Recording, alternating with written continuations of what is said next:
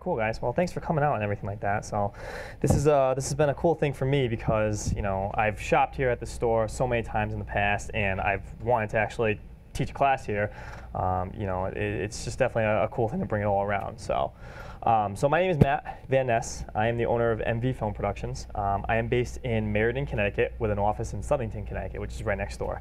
And the cool thing about what I do is we are wedding filmmakers, and we basically take couples the best day of their lives, and we basically make a story out of it. So for those watching, you guys probably understand what I'm talking about. And today I'm kind of here to talk about a little bit of an overview of the class and of this class and kind of the do's and don'ts that I found out over the years of doing this. What I found is great, what I found is maybe not so great, and a little bit of behind the scenes of what I do and everything like that. So jump right in. Again, my name is Matthew Brian Van Ness. Just a couple photos to show from photographers I've worked with in the past, some really cool behind the scenes stuff. The wedding industry, I think, is changing this day and age just because the technology is changing. And the people that are getting married, I find that are, you know, some of them are getting younger, and some of them are bringing new features into the industry that you know, people want to experience. You know, drones, new technology, just overall lighting concepts, and those are technical things that we'll talk about today a little bit. But again, these are just some pictures I want to show who I am, and I want to actually show a film right off the bat. This is actually a film I shot down in Philadelphia about 3 weeks ago. And I'm a little biased because it's actually my cousin's wedding. But yes, I'm going to show this film. It's a short trailer, or a mini film as I like to call it. Kind of gives you, the folks that are watching, a little bit of an idea of what I do for a living and some of my style. And then we'll go into the course overview. So, should play. There it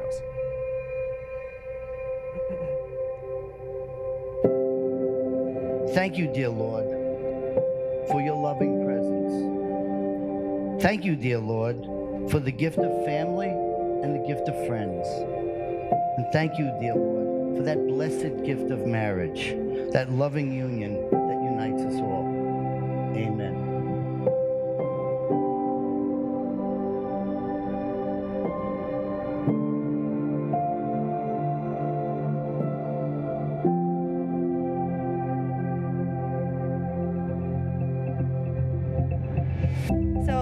Often say how the term best friends really isn't something you just throw around lightly. It's somebody who you have fun with, you seek advice from, give advice to, someone who knows all your deepest thoughts and secrets. It's the first person you want to call when you have good news or bad news. I think the best way you can basically sum up a best friend is to say family. Lauren and I have been best friends for about 20 years, which is crazy. She's my person. She's been here for me through all the ups and downs of my life, and I genuinely mean this when I say I would really not be the same person if I did not have her in my life.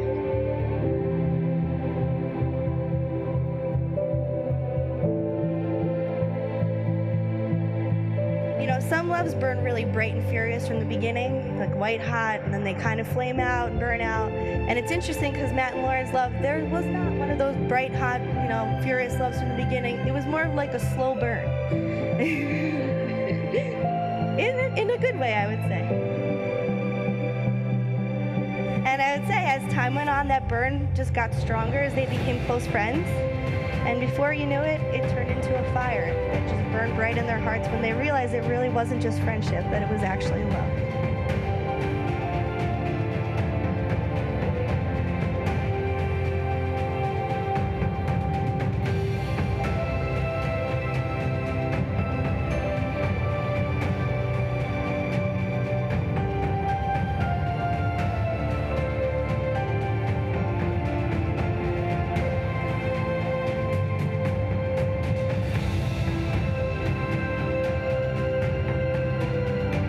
I've been very fortunate to have witnessed innumerable moments with the two of them where they've challenged each other, supported each other, laughed with each other, and even cried with each other.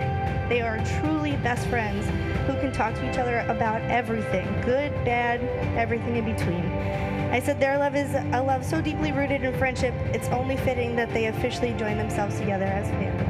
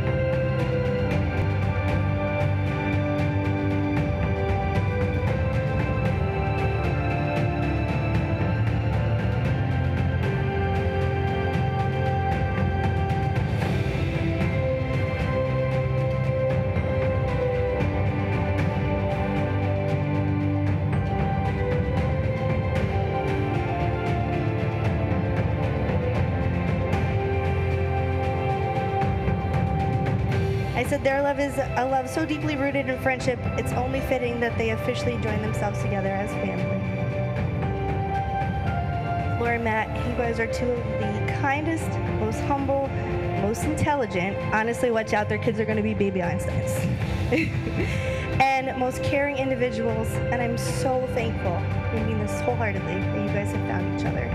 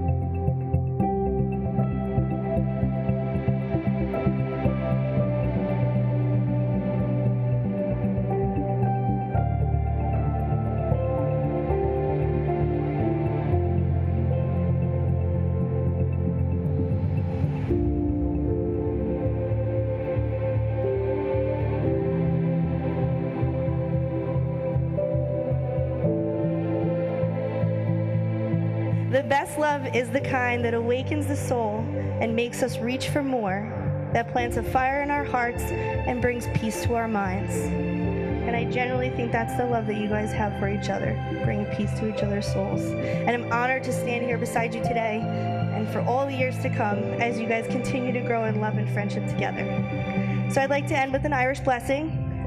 May love and laughter light your days and warm your heart and home.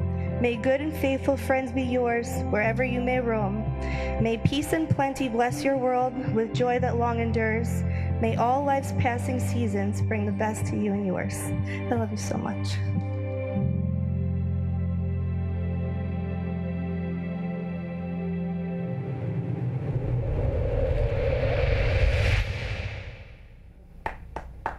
Thank you, thank you. So yeah, for those just joining and everything like that, basically that was just a short mini film that my business produces. Again, my name is Matt Van Ness. I'm the owner of MV Film Productions, based in Connecticut, Central Connecticut. And you know, I think it's a really cool thing that I'm able to be down here in New York City at B&H to show a class. Today is an overview of my opinion on the wedding industry, and what we're going to talk about today, actually, this is what we're going to talk about. It's kind of a course overview. We're going to go through a lot of information today. You know, for those, it's kind of a class that for those that are starting out, guys have been in for a while, and a little bit of an overview of what's going on, in my opinion, with today's industry. So we're going to talk about wedding cinema industry opinion. Why do we do what we do?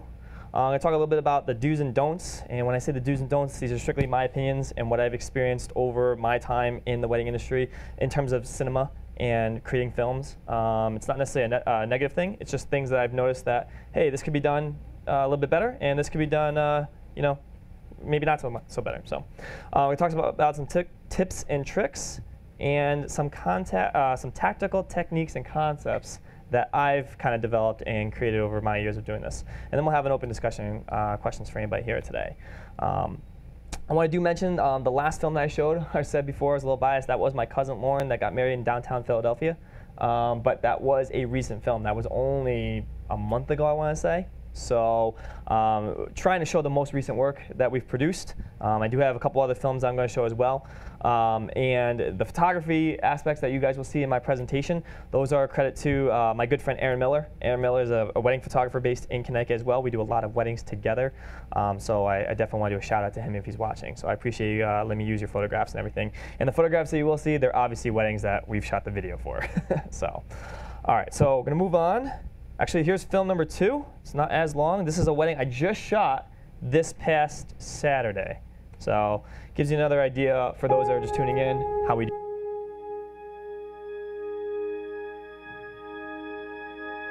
I am John's first cousin. We basically grew up together, and just like Tasso said, he's more than just a cousin. He's my brother, like one of my little brothers.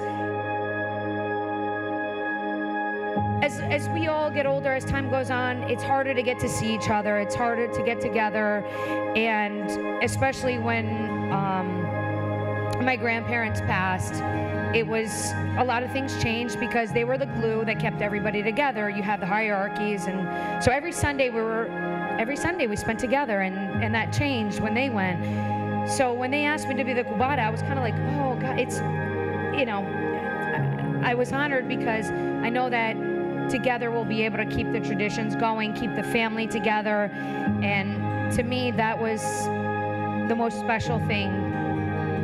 And then meeting Rhoda, it's just so beautiful because her family is just like our family. It's all about tradition. It's all about love. It's all about family. And it makes me so happy to know that my cousin, my little brother, is going to be with someone that's going to carry that tradition, and that we'll be able to live on the legacy of our grandparents. That's what they taught us, is what Tasso said as well too. I didn't write anything down, and it kind of made me nervous because your speech was pretty awesome, but I just wanted to speak from the heart, and honestly, it's just an honor for me to be here and to be in the presence of both of you with so much love. I wish you guys all the happiness in the world. I know you guys are gonna have an amazing life because you're both amazing. You're both very special. I love you both. Thank you.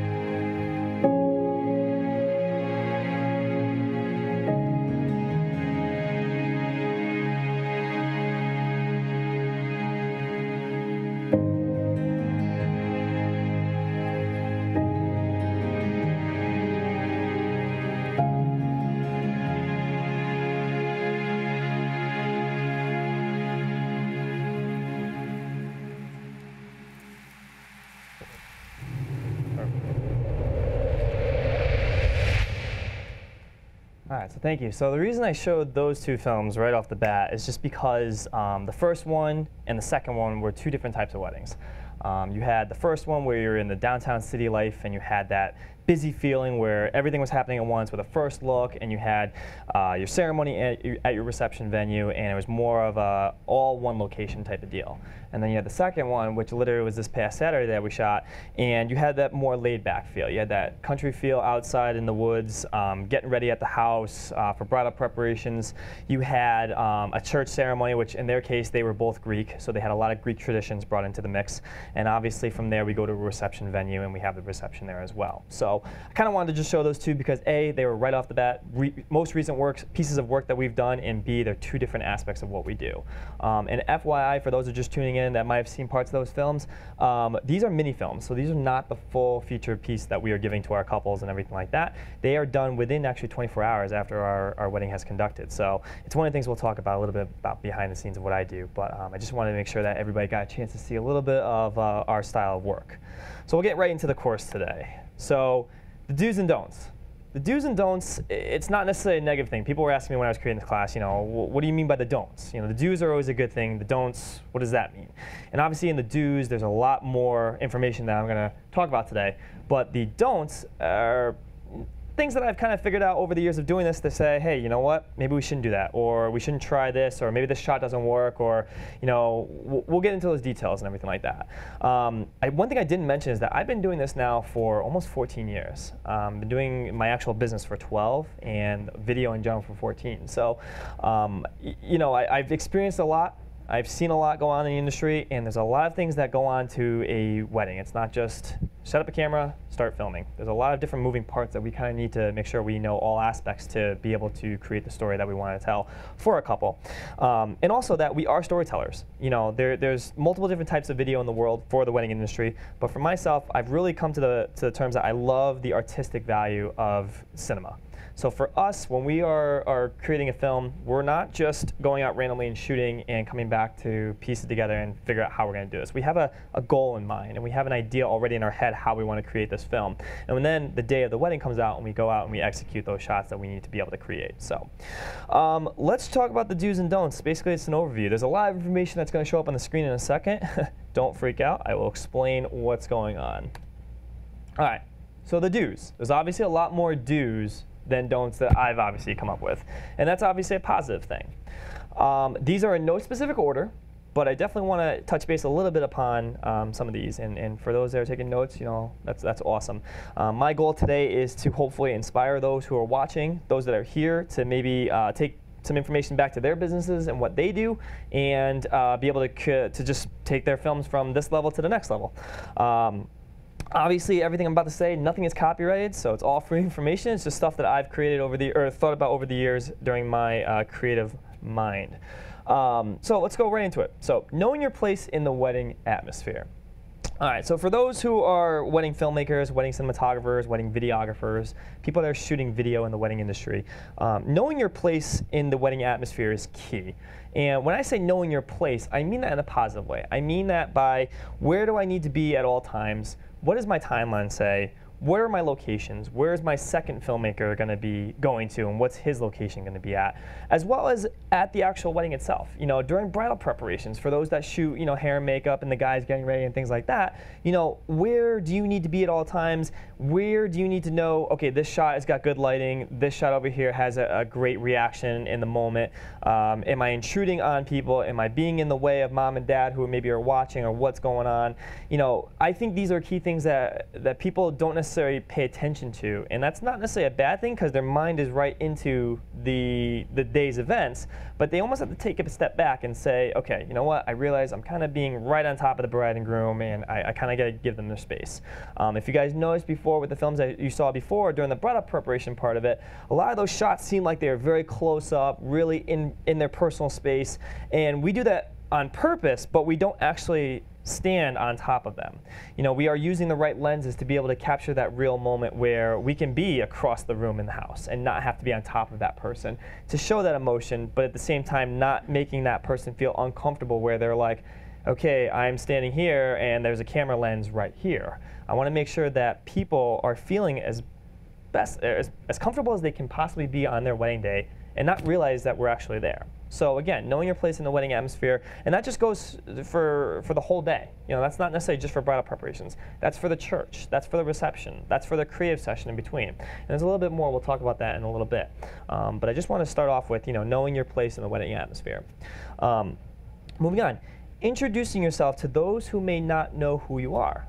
Quote, parentheses, parents, bridal party members, other vendors, the day of, etc. All right, so I know from experience, and this is not a bad thing, but one of my biggest things that I like to do when I arrive to the location of a wedding is introduce myself. Introduce myself to those who I may not know. Obviously, I know my bride and groom, and I may know the parents. I may know a person in the bridal party. Maybe it's a referral, and I did the cousin's wedding or the sister's wedding from years past or whatever, and that's great. But for me to walk in, for example, at bridal prep, and there's 8, 9 girls around with hair and makeup artists all around that don't necessarily know who I am, I want to make sure that they're comfortable knowing that, hey, okay, there's a guy in the room, he's going to be filming us. It's a cool, laid-back atmosphere. I kind of always say, hey, girls, you know, my name's Matt. Just do your thing. You know, kind of ignore me even though you know I'm here. I'm kind of like a fly on the wall. And that's kind of my overall goal, is by introducing myself to those people who don't know me, because the more I become comfortable with them, the better off the film will be towards the end. Especially with little kids. You know, you have a flower girl, a ring bearer, little kids running around. You don't want them kind of shying away from you and not being able to get a shot of them throughout the day. I kind of want to make them, you know, as comfortable as possible. So if I can get down to their level and introduce myself and kind of joke around with them a little bit, they may be a little bit more comfortable with me throughout the day, and I'm able to capture those moments when they're having fun, running around, when the little flower girl is doing a funny dance on the dance floor. I have the opportunity to capture those moments versus a little 5-year-old seeing me in deer in the headlights going, who's this guy with a camera? I got to run to my mom. So, and that's just going for the kid aspect. You know, obviously in the adult world, you know, introducing myself to the parents of the bride, parents of the groom, grandparents. You know, we're here and we're being paid to capture our couple's day. So I want to make sure everybody knows who I am and knows what we're going to be doing, and everything will go smooth from that part, hopefully. So again, that doesn't also pertain to just bridal party members and parents. It also pertains to vendors. So are you working with a wedding coordinator? Are you working with a wedding photographer? Are you working with a live band?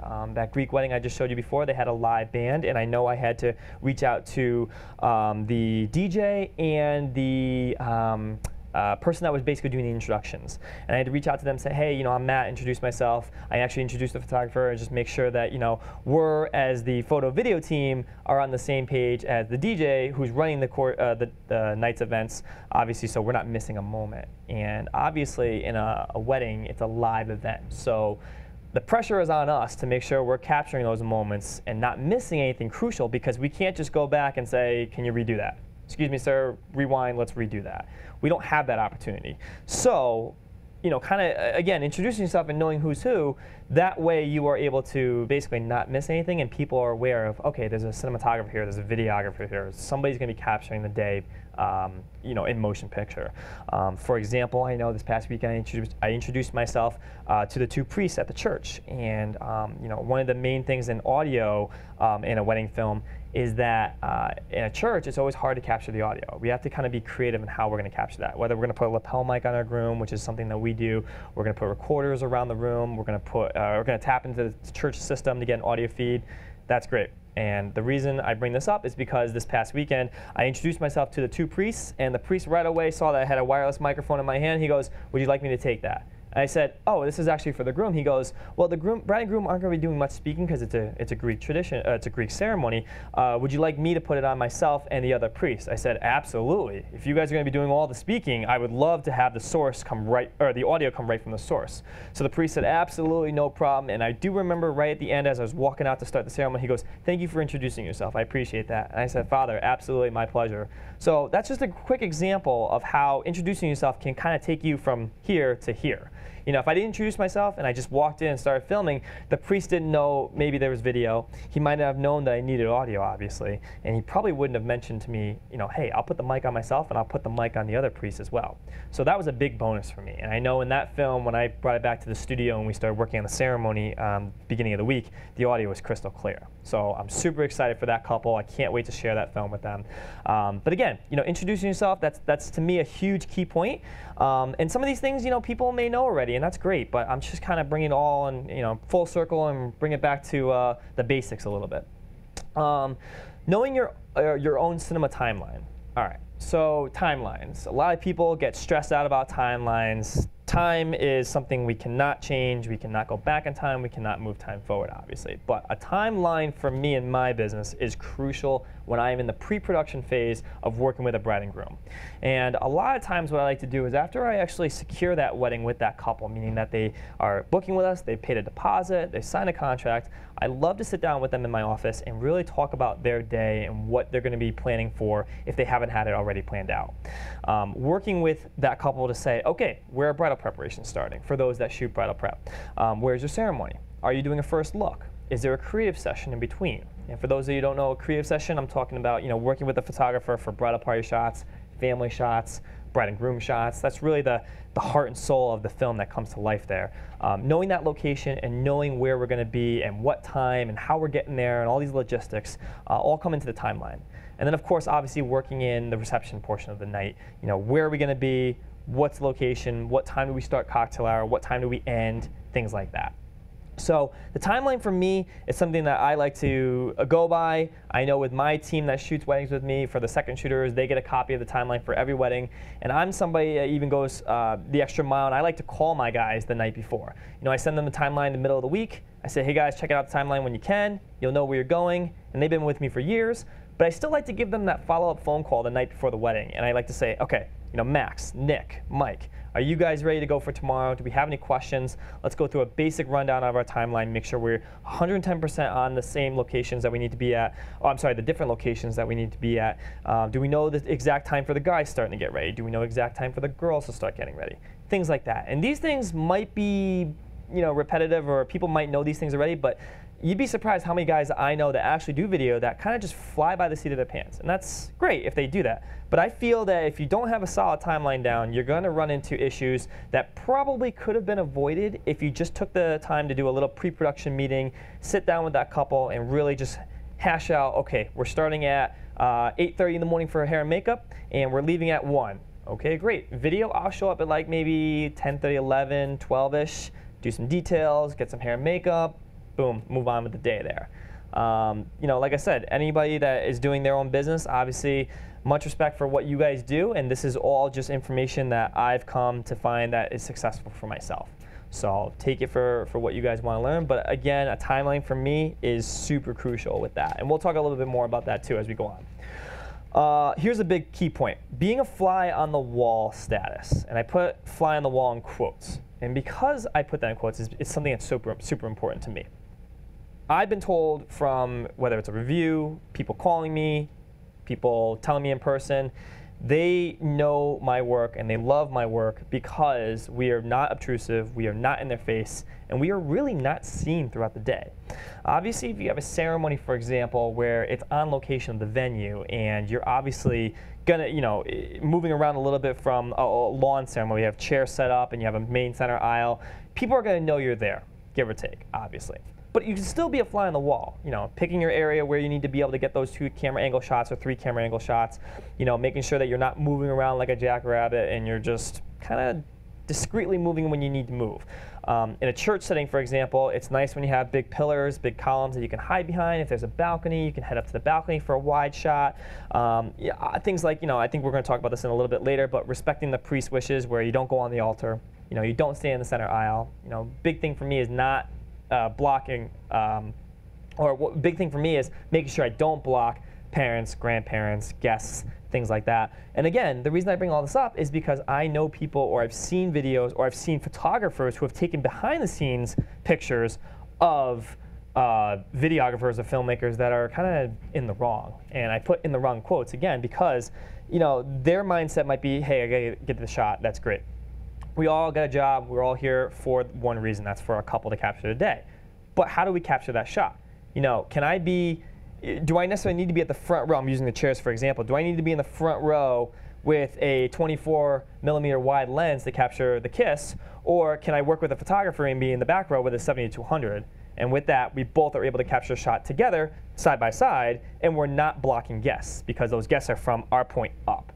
So it's things like that that I kind of think about, oh, I'm a fly on the wall. You know, I almost don't want to be seen during a wedding.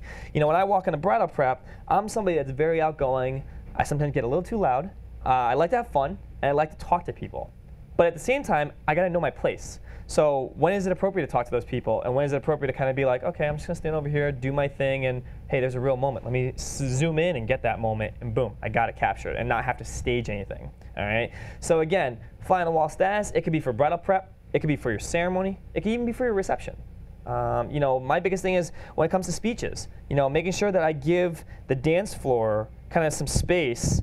That way, you know, when we're filming the speeches, which you might have seen in the films before, you know, we have a 7200 millimeter lens on, so we're able to stay in the back, zoom in, get that tight shot of the person giving the speech and the reaction of the bride and groom, but we're not blocking from the first and second and third tables the family members, the bridal party members, the guests that are there, etc. Because what happens, I found this day and age, is everybody has a camera in their pocket nowadays. Everybody has a phone, whether it's an iPhone or another device. And you know, people can be taking back behind-the-scenes photos of you doing something, and you don't want that to come back and bite you in the butt because you know you were goofing off or you were doing whatever. You are in the public view, the public's eye when it comes to a wedding.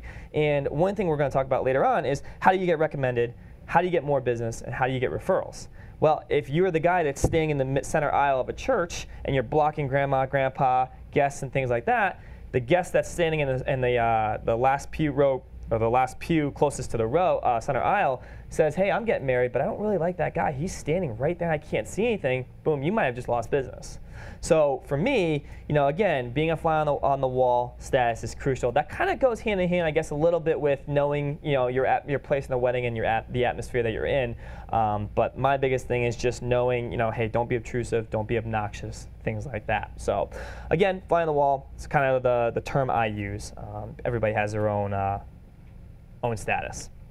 One thing that I do like to mention before now is being 1 or 2 steps ahead of the game. And I put a dash mark, I say anticipating what may happen next. So what do I mean by this?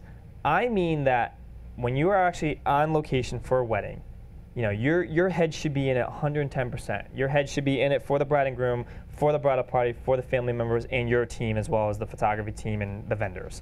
1 or 2 steps ahead. It's a live event. Guys, anything can happen. You know, things can go south real quick. Hopefully they won't, but you never know. We can't control the weather. I've done my fair share of weddings in blizzards, pouring rain, hurricanes, you name it. I've pretty much been there. So for me to anticipate 1 or 2 steps ahead, that kind of gives me a safety zone and a buffer zone. So when I say 1 or 2 steps ahead of game, okay, all right, what time is it? It is currently such and such time. Okay, we're going to leave at 2. It's 12 o'clock. Well, let's see. I need to make sure that I'm at the church at least by 1:30 because I know I have to get audio set up for the groom, for the piano, for the priest. Okay, that's going to take me about 15 minutes. Okay, so great. I get there. Maybe I leave at 1:15 to get there for 1:30, depending on how far of a drive I have to go. So what time does that mean what time do I have to leave from bridal prep?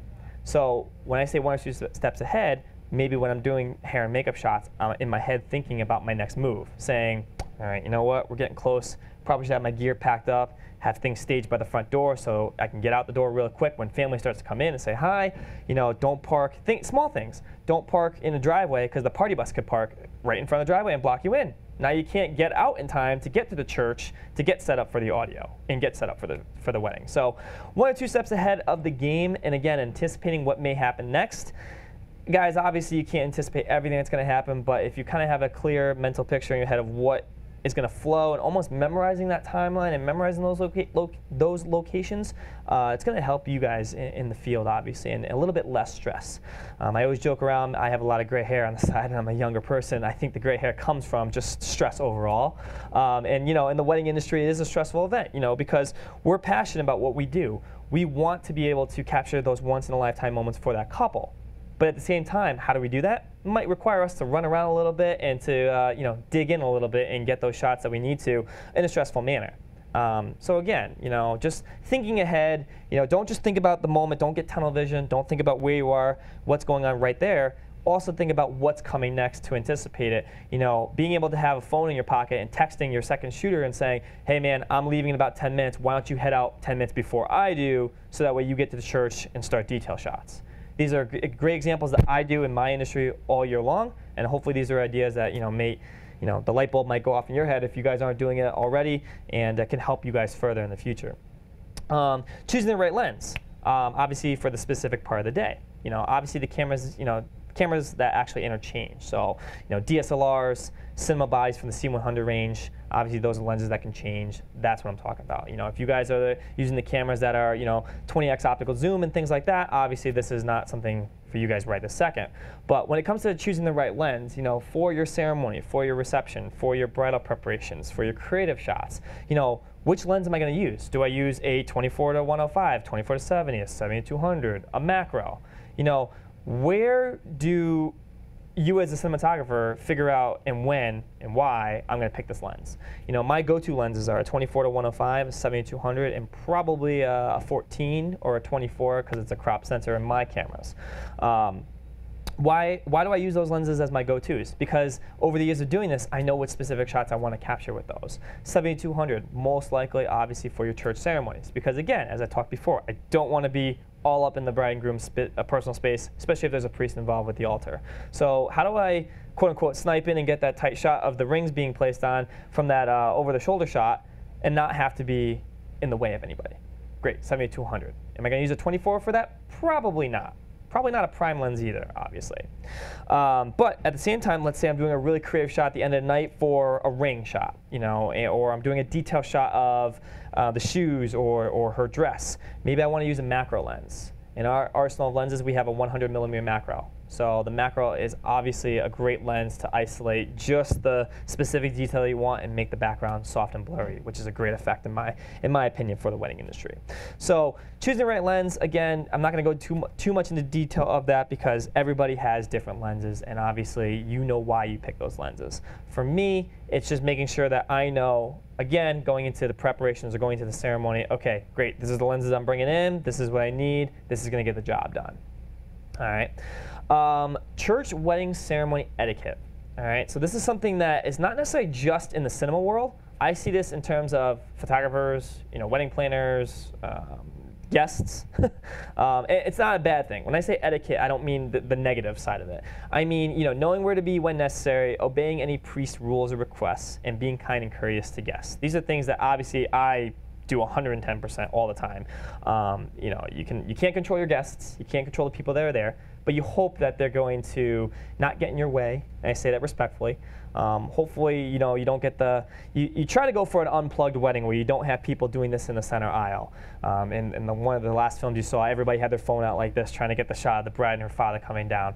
And you can't tell every single person in the church to put their phones away. But you obviously got to work with what you have. But knowing where to be when it's necessary, what side of for the cinematographers in the video world, what side of the church do you need to be on?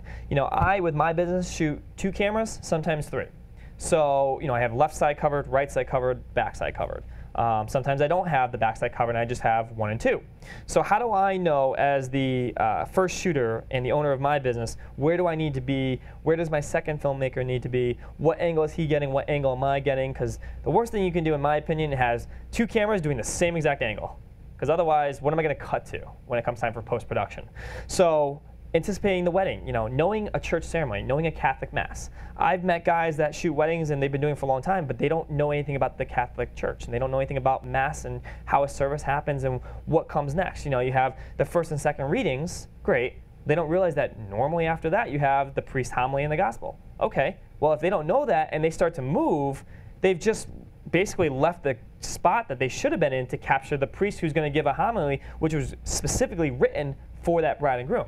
So again, knowing what comes next to say, you know what, I can't move. First and second reading just happened. Let me stay here because I know the priest is going to come up to the pulpit and give the homily. Then from there, I know, okay, he's probably going to go into the session where they do the vows, the rings, things like that. So again, knowing where to be in a church setting or in a ceremony setting in a church. Obviously, when it comes to those ceremonies that are outdoors and you have I don't want to call them a lawn wedding, but you have a wedding where the ceremony is on site of the reception, okay, well you have makeshift aisle with white chairs on both sides. Okay, great. We can kind of treat it like a church ceremony, but you're going to have a justice of the peace. You may or may not have a reading or 2. You're definitely going to have vows and rings, whether the bride and groom write their own vows or they recite from the JP. But either way, you still need to get a 2-camera angle shot, at least in my opinion. You can do 1 camera angle from the back, but to make it very cinematic and artistically storytelling-wise, you want to have a couple different angles to cut to. So again, okay, if I'm going to be here getting the JP, giving the reading out or anything like that, I want to make sure that my second shooter is either A, on the bride and groom, or B, looking back at my guests that are in attendance and getting the reaction. Looking for things like mom and dad that may be sitting next to each other holding hands, watching their son or daughter, say their vows. Looking for the little flower girl who may be in the front row smiling or tearing up or for whatever the case may be, their emotions. Emotions are huge. Obviously in a church, when a priest says, please respect the altar, do not walk on the altar, do not, move around too much, to me that's a given.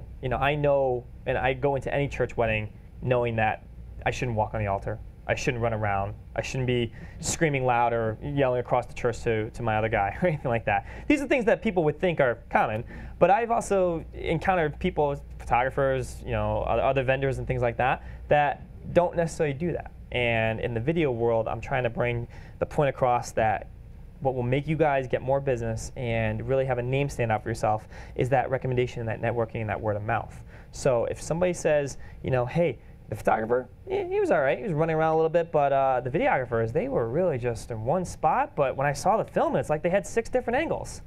That's like, to me, one of the highest compliments I can get from guests, family members. Just had a question. Yeah, absolutely. Do you, so when you're like trying to get different angles, Yes.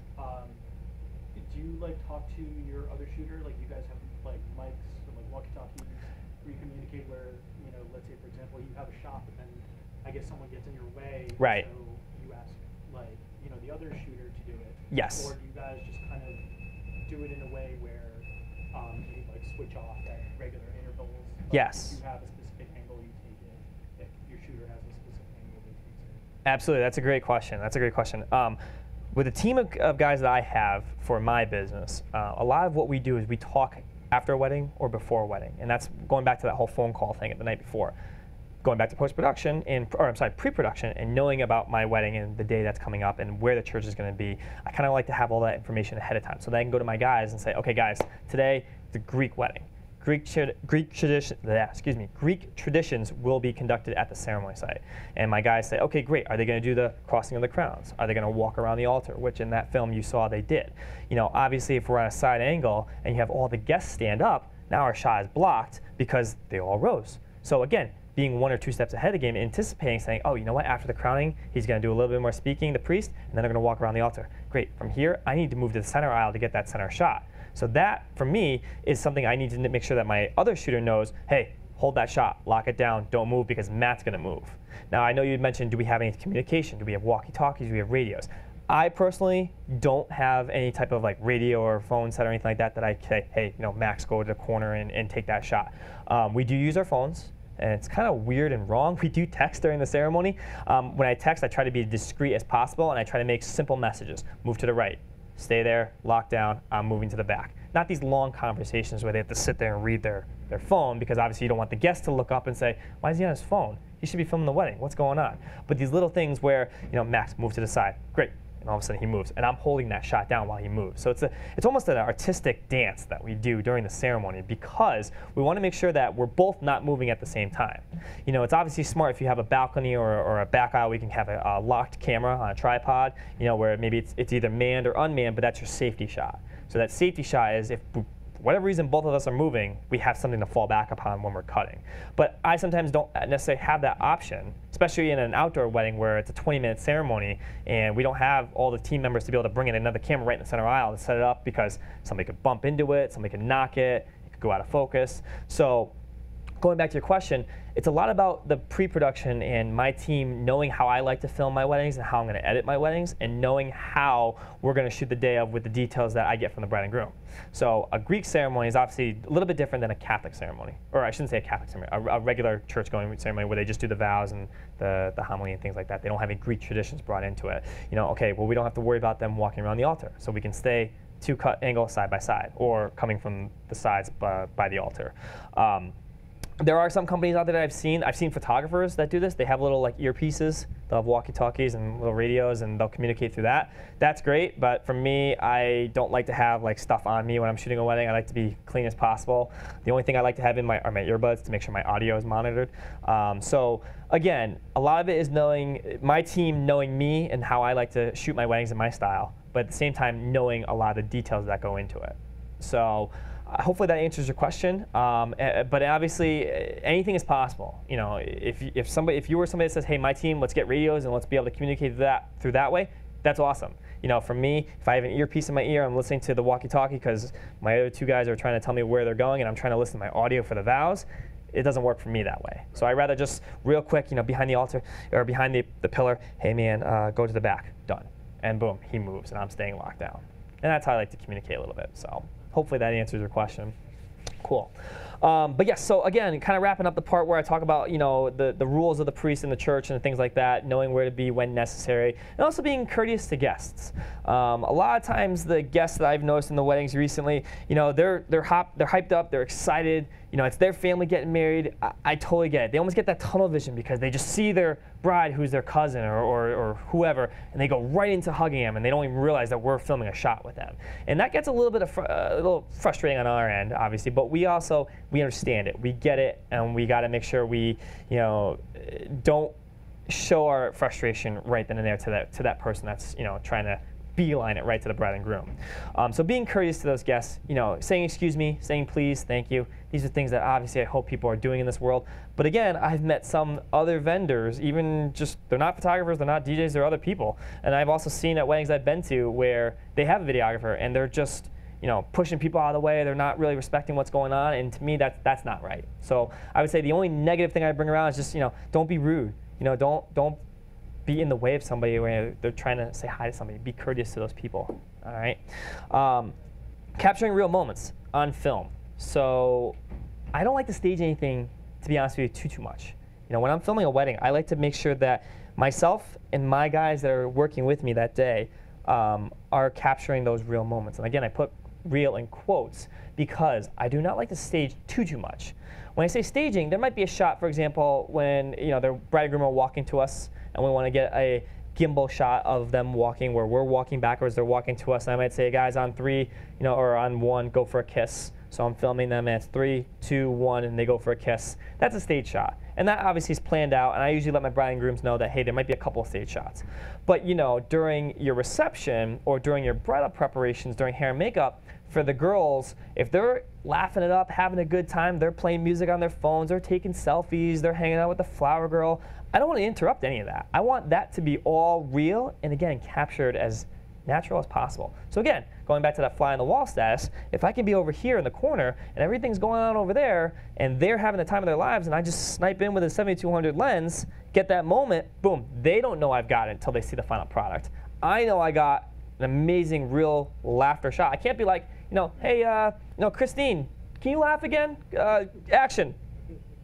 Okay, good, you're all set. Like, you laugh, but I've seen it done before. So for me, it's like, again, I kind of bring this up again, but being 1 or 2 steps ahead of the game. If I see, you know, the maid of honor rushing out with her girls and the bride's left inside, maybe they're up to something. Let me kind of slowly tag along and see what's going on. Oh, hey, you know what? They're taking a huge selfie by themselves in their robes. Great, let me go grab that shot real quick. And I don't have to necessarily tell them, girls, line up and do your thing. It's just get a wide lens, shoot the shot, they're smiling, great, we move on. And that's kind of those, again, real moments on film. Best thing I can give an example for, I had a wedding a couple years ago. One of the girls in the bridal party was very, very shy. Not necessarily to me as a guy, a male figure being in the room with all girls and a camera, but she was more just the quiet type, didn't like to be center of attention, things like that. She kind of did her own thing in the corner of the room when her hair and makeup was done. Meanwhile, all the other girls are kind of hanging out doing their thing. And I noticed that she was having a really funny time on her phone. And I don't know if it was her phone or the bride and groom's, the bride's phone, but she was basically taking selfies of herself, just making funny faces. And I realized when I was walking around the corner, I was like, okay, I gotta get that. But how do I get that without her knowing? Because as soon as she sees me filming her, she's gonna stop instantly. It's like, how do I do this? So I kind of walked back and forth a little bit, keeping an eye on her. This sounds creepy, but it was all for good intent. You know, I'm kind of watching her and I see her, and I finally found out later on that it was the bride's phone. And she was taking funny selfies of herself with Snapchat filters and things like that. I said, all right, how do I get this? So I raced over, got a 7200 lens, and kind of just started filming this way when I knew she was over there, and all of a sudden just kind of went, and hit roll. I hit the button. I started rolling for maybe 10 seconds. You just see her doing these funny faces, and I stopped maybe after 8 seconds, turned the camera back around. She had no idea I did that, right? Fast forward 3-4 weeks later, I give the film to the bride and groom. She told me that she had a bridal party viewing of her full film at like a Friday night. They had pizza, drinks, they all sat around the TV, watched the film, and the girl that I got the shot was there. And I remember that bride groom telling me that one of the best moments she saw was seeing that girl have a really funny time with that phone, because that was a real moment. You know, it wasn't like I said to her, whatever her name was, Katie, you know, again, go, action. And she's taking funny, is that good? No, let me do it again. Like, no, this is truly what happened. And I remember the bride and groom telling me, like, that one moment for 8 seconds was like one of the funniest things. They all laughed about it, they had a good time with it, and I was like, did my job. That's exactly what I'm here to do, besides other things capturing the story. So again, you know, just those real moments are what it's going to take, in my opinion, in the cinematic artistic world, your film from 100% to maybe that 110%, 120%. Okay. And I said, only stage if you feel it's necessary. And a couple of those films, shots you saw, I'm going to show another film in a little bit coming up. There are some shots that are staged. Clearly, you will be able to tell they're staged because they are moving shots. You know, a couple doesn't just casually walk like this normally, but in the film, it looks natural. So that's what that portraying it is. Okay, being able to think outside of the box. Creativity is huge. Guys, we all know this. We got to be creative in our films. Otherwise, they just become really boring to watch. And I don't know about you guys, but if they're not, if any film, any video, anything that people record, if it's not interesting to watch in the first 25, 30 seconds, I tune out. I don't know about you guys, but I tune out. So how do I start off the film with that amazing hardcore shot? You know, in that second film, you saw the drone shot over the venue. You know, my second shooter, Max, he grabbed his drone, he grabbed that shot. It was awesome. I was like, well, that'll be a great way to reel people in and say, ooh, there's a drone shot, there's water in the background, this building is gorgeous. Maybe I'll watch this. And I'm talking about the people that aren't pertaining to the wedding. You know, these are people that are on Facebook that are just scrolling through and they see hashtags and they see my film. Great, that's how they watch it. How do I start off with a, you know, do I start off with a dress shot? Do I start off with a hair and makeup shot? What's my first shot going to be that's going to really make people want to watch this mini film, you know? So with that creative mind, it's how do I think outside the box? How do I take the atmosphere that I'm in and really turn it into the films that we produce? You know, you might have an awesome sunny day in the morning, and all of a sudden, during your creative session, 7 hours later, it turns to complete rain.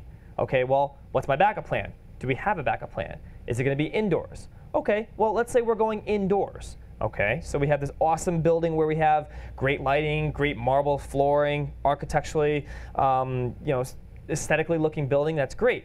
Well, I wasn't planning on being here, so now I got to think outside the box to say, on the spot, where can we go? Okay, we can go over there. I like this room. This has got some nice contrast here. The colors are really good on that wall. Great, let's try this out. And when I say that, you also have to work with the photographer if the photographer isn't already conducting this type of thinking.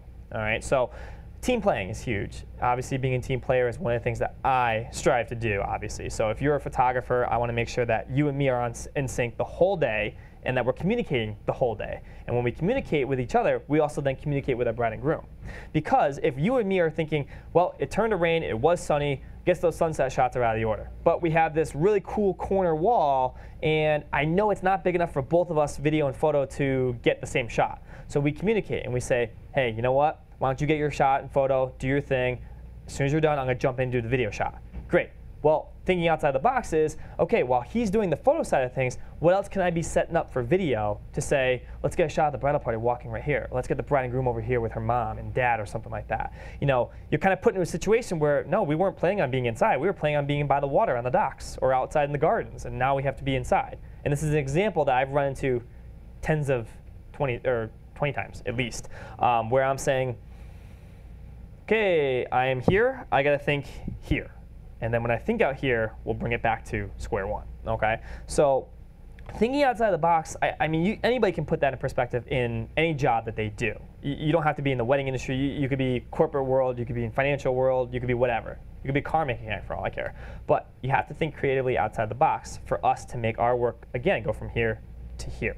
Okay, so again, that's something I think is super important, and I think that a lot of guys in the video world, you know, I'm guilty of this too. I think we get tunnel vision once in a while. And I think that we start to think about the same shots that we do all the time, and it's like, you know what, gotta stop doing that, because you know I don't want this bride, who also knows this bride, to see the same exact style of their film. I like to bring the creativity and make every film customized, completely different from the next. Whether that's the soundtrack, whether that's the opening shot in the film, whether that is the way we capture the ceremony, whatever the case may be, I want to make sure that, you know, yours is different from yours.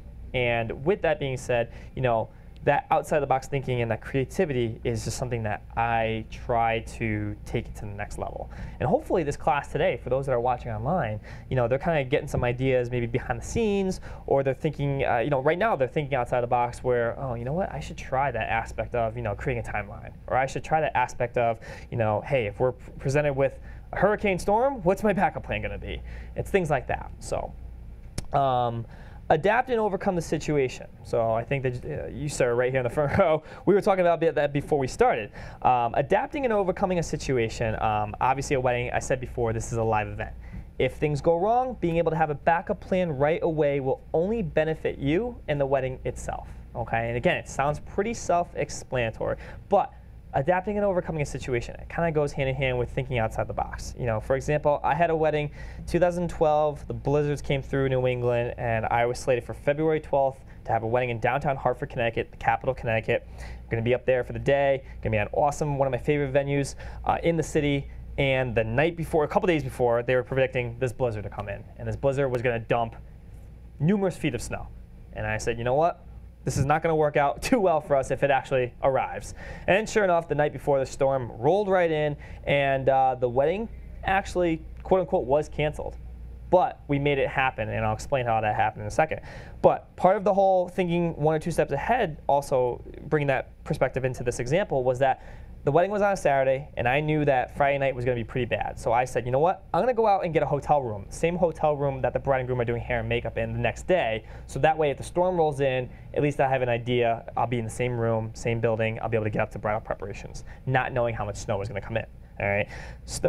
Friday night happens. I go to rehearsal dinner. Snow starts pounding. 2, 3 in the morning. It's full blizzard conditions. Wake up the next morning. It's still blizzarding out. And the bride and groom says the venue staff can't get to the venue where the ceremony is supposed to be because we can't get out of our house. There's like 6 feet of snow outside. And I said, well, what are we going to do? She goes, well, we're going to try to do hair and makeup here. All my guests are staying in hotels because a lot of them are from out of the state. And we're going to just see how the day goes. I said, all right. So I started doing my thing, capturing hair and makeup just like I normally would do.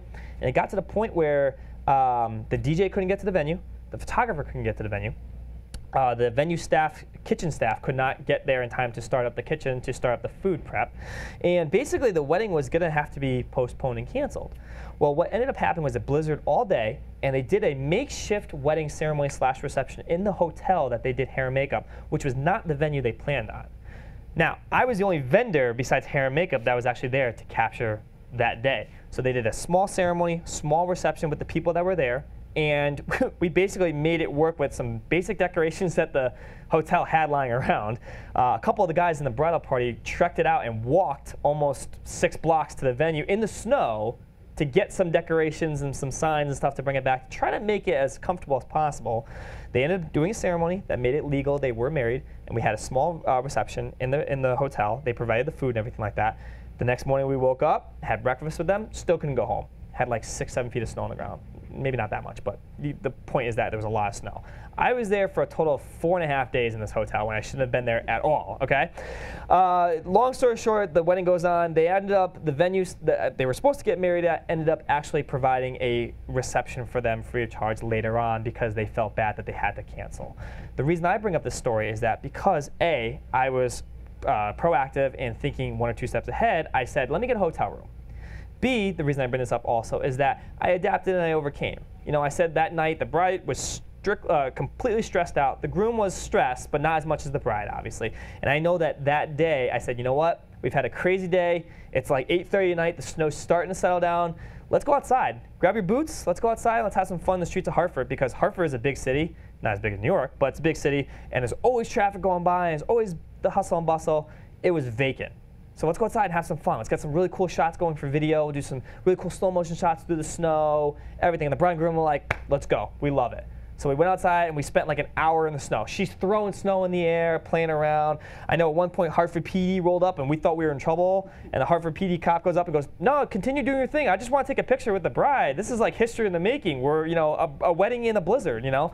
So the moral of the story is that I kind of had to sit there and think, well, what can I do to make the best of a situation that basically went from the happiest day of their lives to something that almost made her cry. Actually, it did make her cry, unfortunately. So I did the best I could. I had to adapt and overcome the situation. And to this day, I still talk to them once I can. They called me Cousin Matt. Even though I'm not technically related to them, because I spent so much time with that family, they basically said I was family to them, which is awesome. And I will tell you that out of that wedding, I think I did 6 or 7 more weddings from that family. So again, not to bring up a long story that, you know, people in the viewing world probably have no idea what I'm talking about. I adapted and I overcame the situation, okay? So again, if things go wrong, being able to have a backup plan right away, or at least one that will come sooner than later to be able to make the wedding the best it can be, all right?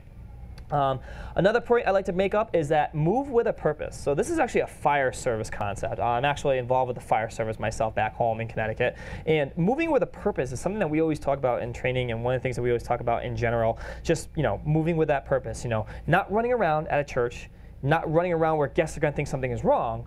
But if you know that time is constrained, or we're running late, or things kind of just went wrong for a little bit part of the day, and we're trying to get back on time to that timeline, you know, moving with that purpose is saying, okay, to my team, guys, we're really behind schedule. We need to pick it up. So when we go to pack our gear, let's not just pack our gear slowly and talk about what happened. Let's get in the car. Let's go. We'll talk about it later at the office or the next day. Moving with a purpose also means that, you know, if you are focused on something and you have a task at hand, make sure that you are paying attention to that task at hand and you're not, again, getting tunnel visioned, but at the same time you're not getting distracted, okay? Now, what does that mean when it comes to the wedding cinema industry is, my view is that, you know, when you are shooting a wedding, you know, you don't want to show that emotion of things being rushed. You don't want people to look like they're stressed on camera. You don't want them to look and feel and have their audio sound like they're upset or anything like that. But when we're moving with a purpose, I mean that when we move from one location to another, or if we need to go, the wedding film I just showed, the second one, they had a 2-room venue become 1. I think they had like 400 guests there. You know, and if I need to know my gear is on this side, and we are staged over on the opposite side of the venue, and I tell my assistant or my second shooter to go grab me a lens for my case that I forgot to grab, when I say, hey, go grab me that lens, I mean, go and grab me that lens. Don't just slowly take your time and walk over there, take out your phone and start looking at Instagram as you're going to grab that lens. It's, oh, Matt needs that lens. Let me beeline it to the room respectfully, not running. Grab that lens, bring it right back to him. You know, and that's something that doesn't always happen in my world, but I do know that we have run into situations in the past where time has gotten away from us. We start off the morning, everything's great, boom, I'll make an example up, the bus is late. Well, we can't control the bus, but now we have to make up for it once the ceremony is ending. You know, how do we move time forward? So again, moving with a purpose, just basically the point I'm trying to make is that people in your team, or if you're working with a photographer, if you're working with a wedding coordinator, just making sure that you guys get whatever it is you need to get done in a somewhat timely fashion, but not making it aware that something is wrong, you know, to guests, to the bride and groom, things like that, okay? So again, in the fire service, we use move with a purpose because you're always taught to, at a structure fire, never to run on the fire ground, because that is where you cause injury, you will cause panic, commotion, a whole bunch of other things. But at the same time, if you have a task at hand and you're dealt with a task to go do something, you do it purposefully, okay? So that's what that means. Working alongside other vendors. So as I said before, I am a huge team player. I love to create a game plan with my vendors that I'm working with the day of. I love when there are wedding coordinators, because the wedding coordinators will then take a little bit of that stress off of me to be able to delegate what's going on. But a lot of times I don't have wedding coordinators. You know, these smaller weddings, you don't have a wedding coordinator because the budget might be smaller. Okay, no big deal. Well, I know from my point of view that I want to say, hey, if you're the photographer, you two are photographer, or you're the DJ, I want to say, hey guys, my name is Matt. I'm the cinematographer. This is my guy Nick. This is my guy Max, whoever the case may be. We're here. Can we get a quick game plan? What's going on? And I know this past weekend for that Greek wedding, the photographer I had never worked with once before. I had heard about his name and I'd seen his work, but we never worked once before. So I called him up Thursday, the wedding was on Saturday. We chatted for maybe 15 minutes on the phone, got a little bit of a game plan of what he was looking to do, what I was looking to do. Great. Day of the wedding came around. Once the wedding ended, it felt like we had done like 10 weddings together. And that little phone call ahead of time was just enough to be able to say, okay, I know that you're saying you want to get a shot of the bride and groom doing this. Great, I'm going to track that shot in video. Awesome. Well, then I say, hey, Tim, I want to grab a shot of the bride and groom walking this way, and at one point we're going to cut around and do a behind-the-scenes shot so it looks like a 2-camera angle. He goes, great, I'm just going to snap photos on the side. Boom, done. Simple as can be like that. So getting that game plan with your vendors, you know, when it comes to the entertainment portion of the night or the venue staff and they're saying, hey guys, we're going to be cutting the cake at 8:30, great. Knowing that, well, if it's 8:15, it probably shouldn't take off too far away because they're probably going to want to start the cake cutting sooner than later. Let's get that on film and make sure we don't miss those moments. Okay? So again, working alongside your vendors, creating that team, being a team player, and a game plan for the day of is, in my opinion, super, super important, and it will take some stress off of you. I really think as cinematographers, we do have a lot of stress because we do see that sometimes chaos can happen. A DJ might not let us know as the cinema crew what's going on, might let the photographer know. How many times do you guys get called the photographers? How many times do people say, oh, can you take my picture? And we're like, no, we're video. And they say, oh, okay, and they walk away. Well, if you're the photographer, or if the actual photographer is told that cake cutting is in 10 minutes, and we're not told, well, how does that make us look? We just missed the moment. Knock on wood, that's never happened to me. But I'm sure it has for some people. And the point across what I'm trying to make here is that, you know, if you say, hey, to the coordinator, to the DJ, to the photographer, I am so-and-so, and I am the filmmaker, and I have been hired to capture their day, hopefully in their mind they're going to say, let the photographer know and let the filmmaker know of what's going on, okay? So just little tips and tricks for the day of. We're almost done with this part, guys. I know it's a long part, but I feel like these are very important aspects to cover. Making the most of your time with the bride and groom and the bridal party during a creative session, okay? This is more so for those weddings that people may encounter where they have a couple different locations to go to. They have a house or a hotel for both the girls and the guys. You have a church. You have a park or a city or somewhere downtown that you're going to go to in between the church ceremony and the reception. And then obviously you have the venue itself, okay? So in that case, it's like, well, I have, in between the ceremony and the reception, we have an hour and 15 minutes. Okay, great. Hour and 15 minutes. Is that enough time? Is that not enough time for what I'm envisioning to capture for this film? Okay, great. So we have an hour and 15 minutes. Where are we going? Okay, well, the ceremony is in one town, and we're going to go to New Haven, Connecticut, and that's 15 minutes away. But we know that, hey, it's a Friday wedding. Friday traffic gets out usually around 3:30, 4 o'clock on a Friday. Well, how long is that going to take, not necessarily for us to get there, but for the party bus to arrive too? Because obviously if we get there before the bride and groom, we can't do anything until we have our bride and groom. So, you know, again, going back to it, thinking ahead, well, how much time does it take to travel? And then when you're pre-planning your timeline, you can say, oh, you know what? Leave at least half hour, 45 minutes of travel time, just in case things go wrong, just in case you get a traffic jam, car accident happens, you can't get around it, whatever the case may be. Hopefully these things do not happen, but making sure that they're aware that things can go wrong. And the reason I say that is because making the most of your time with your bride and groom, it's if everything goes smooth and goes to plan, which 95% of my weddings, everything does go to plan, and I mean that respectfully. You get on location. We're in downtown New Haven. We're at Yale University, the iconic Yale University, where amazing architecture, amazing features, and grounds to cover. And we go, where do we want to go? Where do we want to shoot with our bride and groom? Where do we want to take the bridal party? You know, do we want to go to the Sterling Library and just do the bride and groom there, or do we want to take the entire bridal party, which could be 10, 12, 15 members, and say, we're going to go to the open courtyard, and we're going to do a really wide shot with an awesome exposure in the courtyard.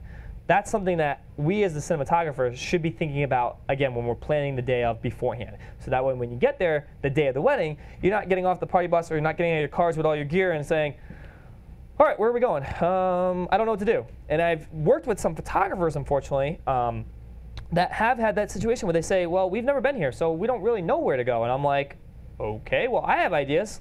Here we go, and let's go.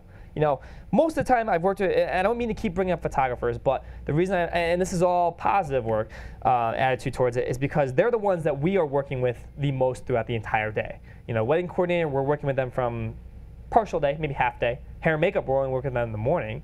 The priest, the DJ, that's at night. The priest is during the ceremony. But the photographer is the person that we're working with alongside all day long. So when I keep bringing up the photographer, it's not to make anything negative about other vendors. This is not negative at all. But the photographer side of things, we want to make sure that we're on the same game plan as what they're thinking. So with that being said, when I say make the most of your time with them, the photographer might come in and say, I have a set mind and a set goal of shots I need to do. I have a list here for family, whatever, and that's great. By all means, that's your thing. You do it. Awesome.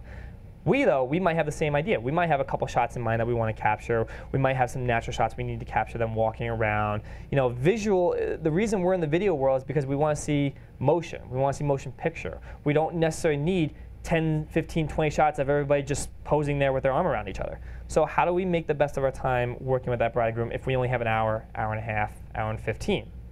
My thinking is you go into the day, you have that game plan with the bride and groom. You have that game plan with the photographer. You have the game plan with the bridal party. I personally like to do, and this is when I work with photographers, I'm usually, I work with them a lot. We come up with that game plan. We usually like to do where we work with the bridal party first. We get our bride and groom shots. I'm sorry, we get our guys and girls shots from the bridal party, whether we split up and 2 photographers and 2 cinematographers go one way. We do combined shots. We take the bride and groom with all the guys on one side, all the girls on our side. We take a mix. We put them all intertwined. We get those shots done. That way, our bridal party itself is done. They can head back to the party bus. If it's not a location where the ceremony and reception are in the same place, all right? They can head back on the bus, chill out, hang out. Then I can say, okay, well, me and the photographer are going to take the bride and groom. And this is where the heart and soul of my films come to life, where I get those shots of them walking hand in hand. Get those slow motion shots of them taking down the staircase where you saw in downtown Philadelphia. You get the shots of the bride and groom doing their own thing and the photographer's posing them and we're capturing a side angle. This is where my creativity comes into play for the film. But I also have to keep in mind that, hey, we only have an hour and 15, or we only have an hour because it takes a half hour to get to the venue then. So I have to start prioritizing in my head what shots do I want to start doing. Okay, well I need, and I don't like to do shot lists necessarily, but okay, I need a moving shot. I want a dip shot. I want a pose shot. I want a shot where she's doing this. I don't necessarily come in with a timeline and a piece of paper saying, okay, next Courtney, you will do this and you will do this, Brian. We don't do that. But in my head, I'm thinking, okay, yes, I need a shot with the hands. I need a shot of the feet walking. I need a shot of him coming in the frame, camera stable. This is how my mind works. And you guys and everybody watching, their minds could be totally different. And I respect that. And I totally, whatever you guys do in your creative mind, that's awesome. Because obviously your work is why you're here. But for me, it's all about making sure that I have the shots I need and that I'm making the most of my time with that bride and groom and that basically I'm not wasting time and I'm not sitting there saying, well, has anyone ever had that feeling where they're just sitting there saying, I feel like I should be doing something right now, but there's nothing to do. There's always something to do in my mind. When you're filming a wedding, there's always something you could be capturing. Whether you use it in the feature film or the highlight or the trailer or not, it's good to have. It's good to have a good archive of footage when you go to edit. Because now you're saying, well, I got 20 different shots I can choose from versus, damn, I wish I grabbed that shot. I wish I grabbed that B-roll of the sun coming down, or I wish I grabbed that shot of the tower with all the traffic going by to make it that city feel. For me, that's like the worst feeling you could have in editing. You're like, I don't have enough. I don't have enough to cut to. And back when I started this, 10, 12 years ago, I had those feelings. And now I'm like, oh, I have almost too much footage. What do I pick from? And that's good. That's a good feeling. And that means I'm making the most of my time with my bride and groom. So, for those that are, wondering, what type of shots should I be doing? Should I be doing a shot list? Should I be doing a pre-planned checklist of shots? That's totally your call. In my opinion, I like to be creative on the fly, and I like to almost, for this aspect, fly by the seat of my pants. Just because I know when I'm thinking creatively, it's not with a shot list. It's where am I? How much time do I have, and what's my location look like? Okay, great, I have awesome architecture, and you know what? I just realized there's an awesome staircase. I know we had said that shot, but let's go to this shot. And all of a sudden, they walk up the staircase, or they walk down the staircase, and I'm like, boom, there's my opening shot for the film. Biggest thing for me is how I think mentally the day of the wedding. So again, I know I'm kind of all over the place with this aspect of this topic, but the worst thing you could do is go to a creative session for an hour and say, I have like 3 shots of the bride and groom by themselves. I have like 20 of the bridal party. How do I make my film? You don't want to get into that aspect because if you do, you're going to be hurting when it comes to editing, in my opinion. All right. One last thing, the dues, and there's obviously a ton more dues that I could come up obviously in the future, but these are just things that I've noticed over recent years and recent months of shooting weddings. Saying goodbye to the bride and groom, at least say goodbye to them. Say goodbye to the maid of honor, best man, parents, vendors, if you can. This is just my tip, but I personally think it's really, really, really unprofessional if any vendor does not at least say goodbye to the bride and groom after the reception's over. Whether that means you stay to the end of the night and the lights come on and everybody starts filtering out, or you're at a set time frame of a certain amount of hours and reception goes to 12 and you're done by 10, at least make a point to find that bride and groom, stay those extra 10 minutes, search the room, find where the bride and groom are. Don't interrupt them, but when they get a free moment, say, excuse me, we're all set, check in with them, see what's going on, and say goodbye to them. For me, and my team knows this if they're watching, I always say goodbye to them, to the bride and groom at least. I try to find mom of the bride, mom of the groom side, if not both parents. I try to find the best man, maid of honor, because it's not necessarily a tactical thing, but it's just kind. It's polite. You make that connection. You say hi to them in the morning, and you bring it full circle, and you say goodbye to them at the end of the night. I know in the past, I've made impressions from people by just saying goodbye, because you never know, that sister who is the maid of honor could also be getting married.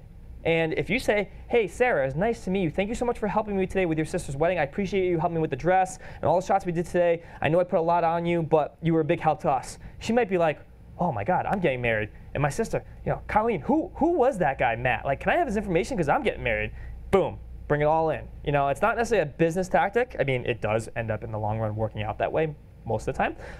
But for me, it's just like, I feel better when I leave a wedding and I say, you know what? I say goodbye to the bride and groom. I've had times where I've left weddings and I couldn't find the bride and groom because she was in the bridal suite getting something done to her hair that a pin fell out, or I couldn't find the groom because he was outside having a cigar with the guys, and for whatever reason I couldn't find him. And I've left and I'm like, I really feel bad. I can never say goodbye to him. So first thing next morning, send him a quick text, phone call, email. Hey guys, I'm so sorry I missed you last night. I know we talked. We're all set. I'll follow up with you guys when you get back from your honeymoon. At least that's going the extra mile if you can't physically say goodbye to them in person. But for me and my company, I always try to say goodbye to them. I always try to tell them what's going on in the future, and that will wrap up when they get back from the honeymoon or their trip or whatever. And it's not just, all right, bye, you paid me, I'm out the door, see ya. I'll mail you your video. And there are guys that do that. And hey, if you do that, to each your own, that's great. But for me, at least say goodbye to the bride and groom. Vendors, that's a huge important one for me though, too. If I've worked with a photographer and I feel that that photographer and me are getting along really well and we can definitely work together in the future, I definitely want to make sure I give him my card at least. Definitely want to say goodbye to him. Even his second photographer or second shooter. This past weekend, as I bring up before, for that Greek wedding, I never met him before in my life. We never worked together. By the end of the night, I gave him a handshake. We kind of hugged it out a little bit. I said goodbye to his second photographer, and we are now friends on Facebook. We follow each other's pages. I tagged them in the trailer that I posted. I made sure they got credit with his photography business and his personal name, her photography business and her personal name. Just kind of brings it full circle. And you never know. It could get exposure for them. It could be exposure for me. Not necessarily looking for that, but it's just kind of a nice thing to do, especially when, again, we are all here for one purpose. That's the bride and groom. So we are here to make sure that we are working for them. So why not want to work with them as a photography group if we really clicked, There's been photographers I've worked with where I'm like, all right, take care, that's it. Just because the way they acted, the way they conducted themselves, the way they did things, I didn't necessarily agree with. I want to make sure I'm not associated with that. I find, though, I don't work with too many of those photographers, and that's a good thing. And for me, I'm working with the positive end. There's a lot of people that I do work with. Aaron Miller, you'll see some photos coming up. He's one of my favorites that I work with. And for those watching, I do work with a ton of photographers, as I'm sure everybody else does. Actually, I don't really know too many weddings that only have video, if not, video and photo.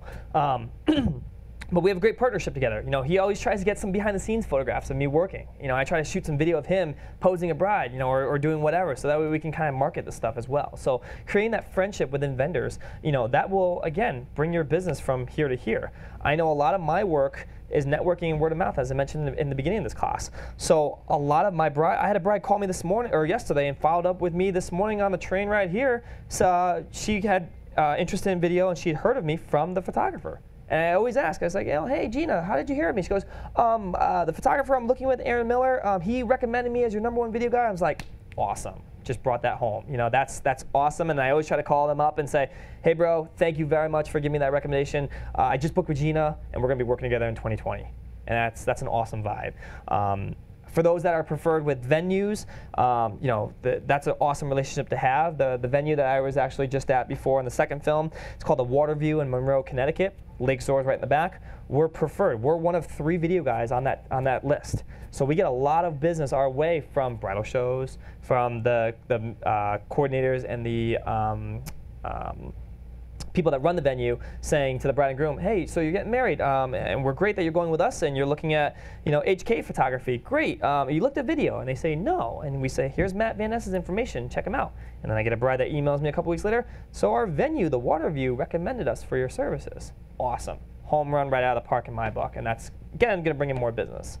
Again, to tie it all in, just saying goodbye. That's a huge thing. Say goodbye to the staff at the venue if you know them, especially if you're preferred there. You know, hey, Aubrey, you know, hey, I'll see you in 2 weeks at the next wedding. That's awesome. Great, got that connection. You never know where that's going to go and where that can lead you in your business further down the road, all right? So I know there's a lot of the do's. There's a few don'ts coming up and a couple other things I want to show you guys. But right now, is there any questions? Does anyone have anything about, you know, the do's and everything like that? Hopefully it's self-explanatory, but, you know, you never know what somebody might not be thinking about. You know, moving with a purpose, in my opinion, is something that, you know, I don't see many guys talking about. And for me, that's a huge aspect of what I do. So, yeah. Yeah, good. You mentioned a lot about using that 70 to 200. Yeah.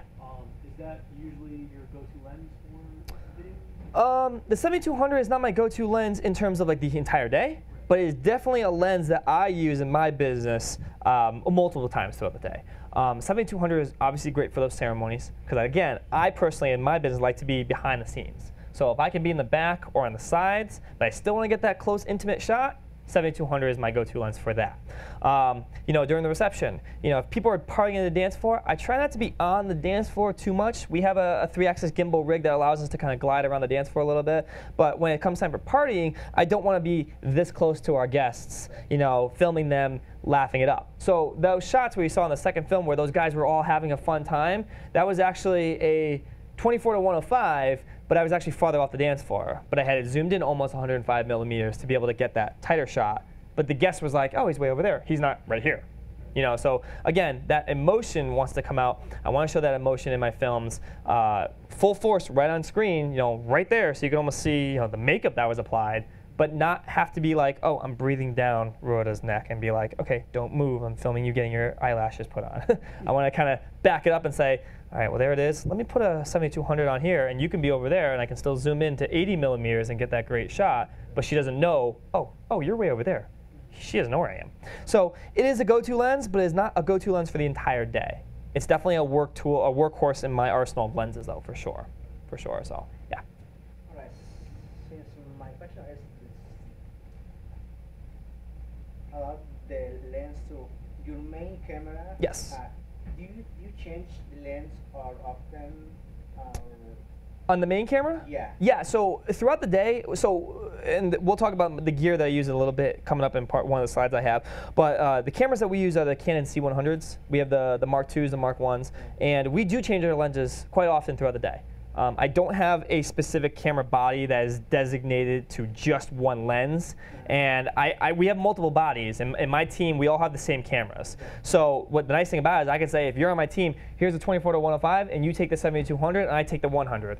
We do that, but there are times where, again, in a stressful situation where time may have gotten away from us, I might say to my second shooter, hey man, I know you were going to be with me for this creative session, but right now we're running behind. I need you to go inside, start doing detail shots of the tables.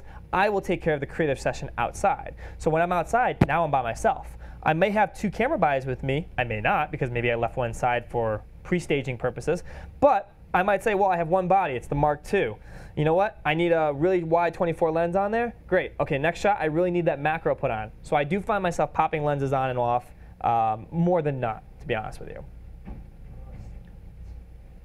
Yes, then, how you do to, is you using a gimbal or stabilizer? I don't know how. Yes. Since you change different lenses, you have to balance your gimbal again. Yes. So with the gimbal, we are not changing lenses. So I have a third body that is specifically designated for just the gimbal. Okay. So that body has a specific lens on it. It's actually a 14, but with our cameras it's a crop sensor, so it becomes a 24mm lens. That body and that lens stays as that rig. And then the other cameras that we have are the ones that we're changing out here and there. When it's the reception, not so much changing too much, because the reception, it's just straightforward. We're capturing the reception, capturing the moments that are going on. But like during the creative session, I might want that really wide shot of the bridal party at a 24mm lens. Okay, great. And then I want a zoomed in shot with a 70 to 200 or something like that. Okay, then I'll switch that off, put the 70-200 on, grab that shot, then maybe switch back out. It all depends on the situation that you're in, the atmosphere you're in, the location you're in, the lighting. I mean, these are like camera ops 101 for the those who are watching. Knowing where you are and what you're going to have presented in front of you, saying, okay, well, if we're going to go to Yale University, and I know that they have the Sterling Library, I'm using this as an example, and it's really high, really cool architecture, and I really know one of my shots I want to put is the bride and groom, where it's going to make them look tiny, and the whole building as my main focus. Well, what lens do I want to do? I could put a 70-200 on there, but then I have to stand almost 500 yards away to capture that shot. Who knows who's going to walk in front of me and be in my way? So I could say, well, you know what? Let me put a 24 on, put it on a tripod, get a little bit closer to the action, still get that ceiling to floor ratio, and be able to capture the shot that I want and not have to move around too much.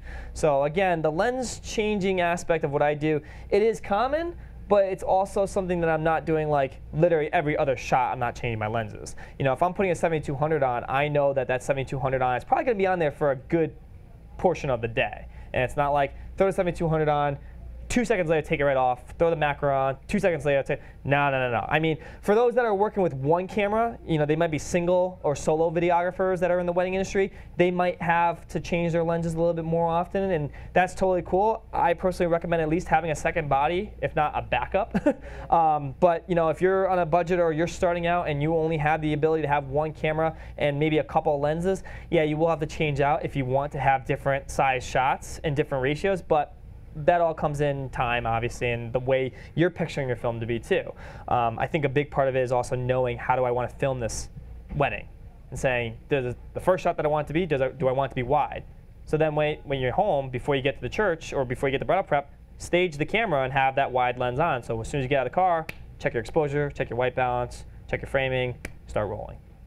So it all depends on, not necessarily going to gear too much, but it all depends on what you may have for equipment and what your vision is saying, what's my opening shot going to be? Or this shot right here, again, with the macro, do I really want a macro shot if I'm doing rings on the table? Or do I really want a 70-200 where I need to be back by the door? Or whatever. If you have an 85, you can be a little bit closer. Or if you have a, trying to think another lens, just a simple 24, 24, 35, 50, or anything like that. So does that make sense? Yeah. Okay, cool. All right, cool. So let me move on here, guys. The don'ts. It's not a lot, but just goes through some basic things here. Check the time. Okay, cool. The don'ts. Obviously, obnoxious, obtrusive. You don't want to be that. All right. We kind of covered that before in the beginning, but I find it is something that I have run into other vendors. I've run into DJs who are just really obtrusive. They're running around the whole reception room and they're not paying attention to what's going on. They're getting in our shots. Don't be like that guy. You always hear, don't be that guy. We don't want to be that guy at a wedding doing these type of things, all right? Being rude or inconsiderate, obviously, we talked about that before, but again, you don't want to be rude, you don't want to be inconsiderate, because again, A, it's not right to the bride and groom. B, you never know who knows who and who could be referring you. You might get the simple aunt and uncle that's in the wedding party and you don't know that they're the aunt and uncle and their daughter may be getting married and you say, oh, screw you, get out of my way. How's that going to look for you when you could be getting work? So, you just want to make sure you're watching yourself, and not that I would think anybody's rude or inconsiderate in the wedding video world. Hopefully not. I know we're not, but you just want to make sure you're keeping that in the back of your head, because nowadays anybody can record anything with their phones and you just don't want something to bite you in the butt later on. Don't bring up personal issues, all right? I've seen this numerous times with people that are stressing out at a wedding, and I've seen it with the vendors. I've seen photographers show up late and they're running late because they had a personal issue. And I respect that. They had a personal issue. Things happen, but don't go on and on and on and on and on all day long about it to the bride and groom. Chances are the bride and groom aren't going to want to hear that. It's not their problem to deal with.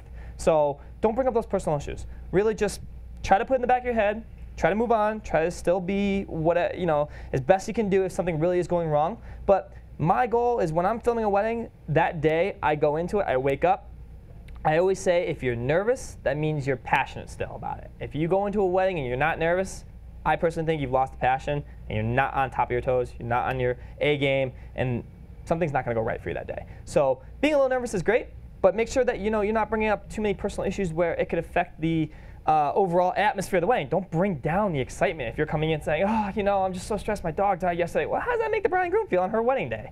I'm using that as an example.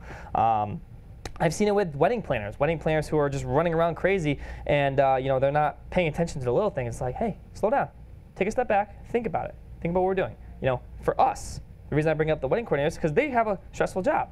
We have a stressful job, they have a stressful job. So for us in the wedding world, take it back a step. If you find you're having stress, or you find you're having a problem, or something is not working out right, don't continue to stress about it. Take a breather, take a step back. It's always, in my opinion, worked for me. When I've run into high stressful situations in a wedding, if I stop for a second, think about where I am, think about what I'm doing and what needs to be done, and take that quick 5-second, it will comfort you and help you to think a little bit more clearer than if you're just running around like crazy. All right.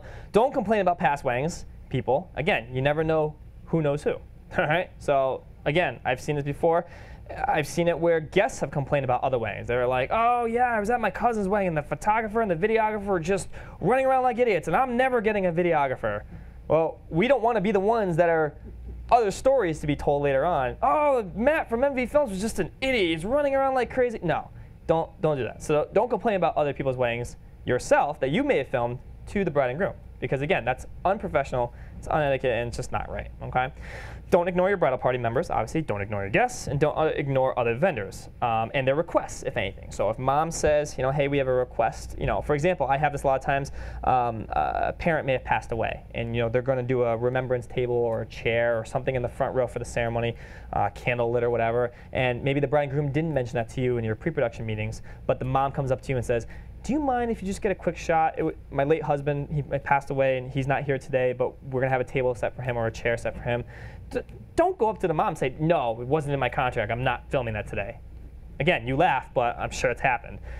Be considerate and say, yeah, absolutely, mom. We'll definitely get a shot for you at some point throughout the day, if not right now. And that'll just take their mindset from here, again, to up here, about you at least, okay? Don't tell or demand the bride and groom in doing something. Ask them professionally, ask them kindly, obviously.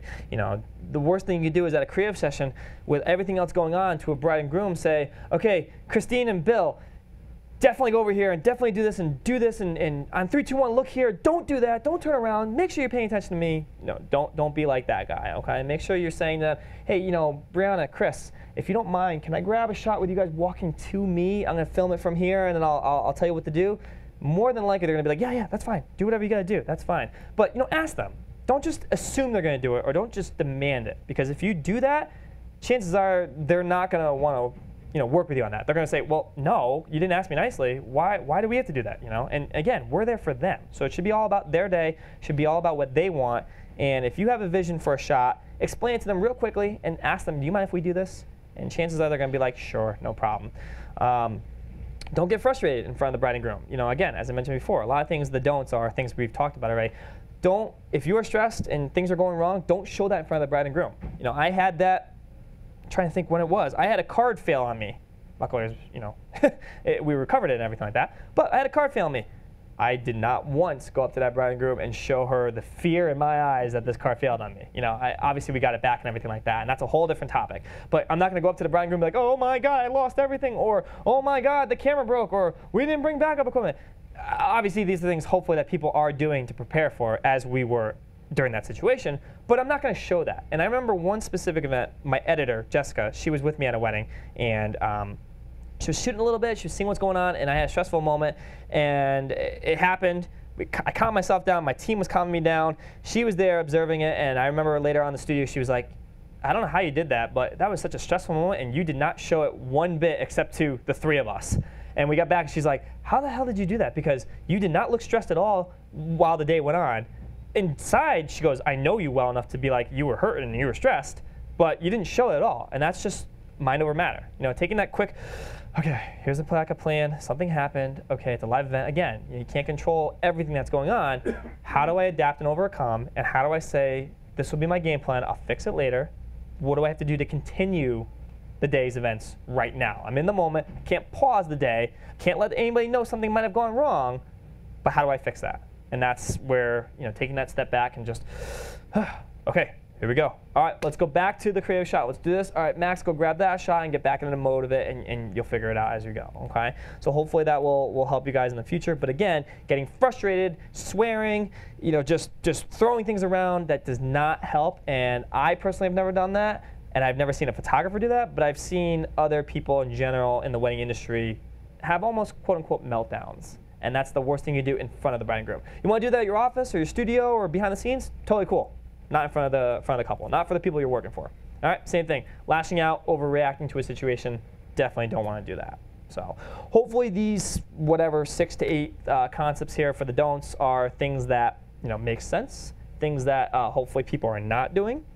But how many guys, you know, have ever had the situation where you run to a bride and groom and they say, yeah, I'd like to inquire about possibly booking a cinematographer or a videographer for my wedding. And I always bring up the question, well, what's making you hesitant? Oh, well, you know, I was at my cousin's wedding and they had a videographer and he was just clunky tripods all over the place and they were rude to us and they were demanding us to do this and they had big camera lights and this and that. Well, that doesn't give us a good name. You know, so you want to make sure you're not creating anything now in 2019 for 2020, 2021, where brides are going to be like, we don't want video. We're all set. I'll have my uncle record on my phone. Definitely don't want that to come into play. So do anything in your power to make sure that you look on stage present at all times. Okay? Let's see. Okay, so there's a lot of stuff here. Obviously, I'm not going to go into everything too much.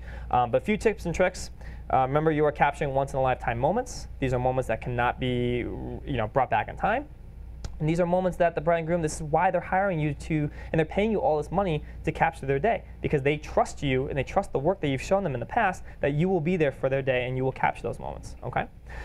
Again, as I mentioned before, reviewing your cinema timeline the morning before leaving the wedding, you know? Things like knowing the bride and groom's name, that's pretty important. Maybe knowing the maid of honor, best man's name, mom, dad, just things so, you know, when you show up and you say, hey, Brianna, nice to meet you, you're the maid of honor, and she goes, how'd you know my name? Boom, brownie points right there, you know? Prep your gear the night before, knowing you will not forget anything come the day of the wedding. So make sure your batteries are charged, your gear is prepped. Make sure you know exactly what you need, where it is, in what case, things like that. For those who are starting out, it might be a good idea to create a gear prep checklist.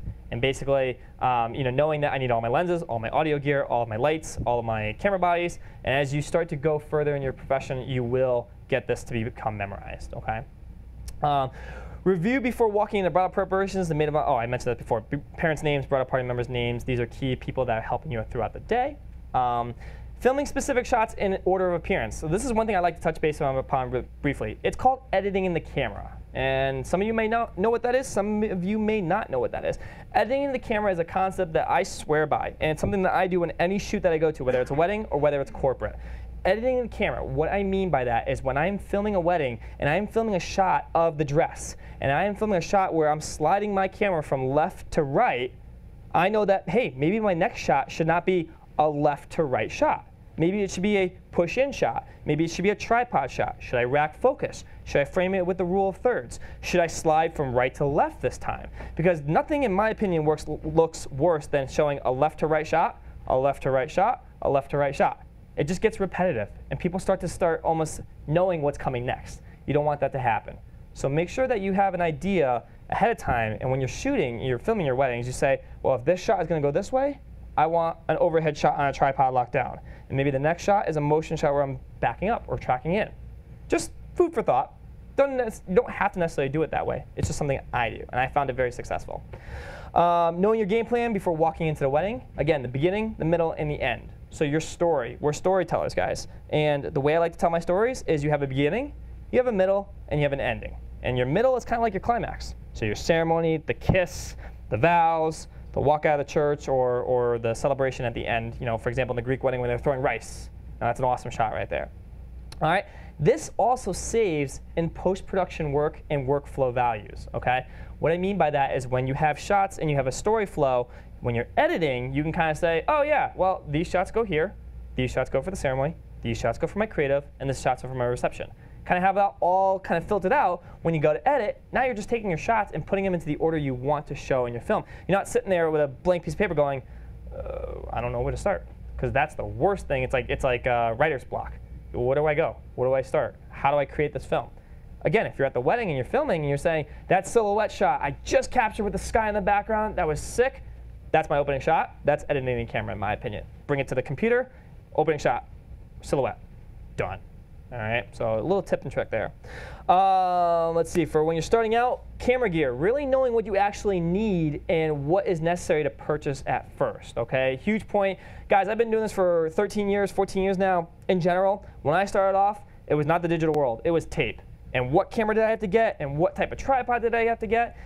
It's kind of funny. I would never want to look back at that gear. It was just so bad back then compared to what it is now, obviously. And 30 years from now, I'm going to look back at the C100 and say, well, that was pretty good, but now look what we got, okay? So when you start, if somebody that's watching online right now is starting out their company and saying, I want to shoot weddings, but I don't really know what to get, don't go out and say, I'm going to buy every piece of gear that B&H sells. I mean, B&H would love that, but for your budget, it's not going to work out. You need to have the proper gear to be able to build a portfolio of work, to be able to show your clients to say, hey, I like your style. Or I like the way you're going. Yeah, we'll hire you. I know you're starting out, but maybe it's a backyard wedding. Okay, great. Do I buy one camera? Do I buy two? Guys, buy a solid tripod at least, if anything. Buy a tripod that you know how to work. You don't need to go out and buy a gimbal your first wedding. You don't need to have a drone for your first wedding, in my opinion. But you do need to have a solid tripod. You do need to have a camera, maybe a backup, the proper SD cards, a computer at least to edit your footage. These are things that we obviously take for granted being in the cinema world. But some people sit there and go, well, what's more priority? Camera or a computer? Well, they're kind of both. So do I buy the highest end computer and the lowest end camera? Or do I kind of maximize and balance it out and say, I'll buy this camera and this computer, they're about the same, that works in my budget, and as I get more weddings, get more funds, maybe I'll start to increase that and jump up in a couple more lenses and maybe a desktop system versus a laptop. All right? So just things to think about. You know, you don't need to go out and spend tens of thousands of dollars on one lens and only have one tripod. Mix it up a little bit. All right? Besides visuals, audio is a crucial part of the wedding story. It's obviously why we are creating a film, because first half is visuals, second half is audio, what you hear. So what you see is what you hear is what you see. So talk about mics for a second. Obviously, wireless lapel mics like the one I'm wearing, that's crucial for a ceremony. I like to mic up my grooms. Groom being that he's wearing a jacket, can't really see the mic if he's in a dark suit or dark tux. Can't really mic up a bride because she's got a gown on, especially if it's strapless. Can't really put a mic in the cleavage area. Doesn't work too well. She'll probably say no as well. I got lucky at the Greek wedding where they had the two priests that said, I'll wear a mic. No problem. Great. Awesome. But I'm not going to go into too much about audio because that's a whole other class in itself. But just knowing how you're going to capture your audio, what type of microphones you might need, whether it's a wireless system, a lav system, a recorder itself, a plug into the system at the DJ. Knowing that you're going to capture the audio is literally 50% of your film, because I've seen some amazingly shot films. The shots are incredible, but the audio sounds like it's from an iPhone, and that to me just goes, no, I'm not watching this. And it's not anybody I know. It's like stuff I've seen online. Okay, so make sure you get the proper audio equipment. Make sure you know how to capture that audio. All right, good camera gear, Pelican cases, cases in general, soft cases, bags. I personally am a Pelican fanatic. Ask any of my friends, they're going to go, you're crazy when it comes to Pelican cases. But make sure you store your gear, obviously, properly, safely, and to the best ability that you know it's going to be protected.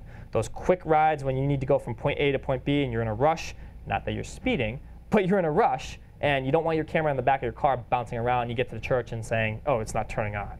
Why? Because you didn't properly put it away in a proper case. Okay? These are things that are basic, but I just want to touch base a little bit on that.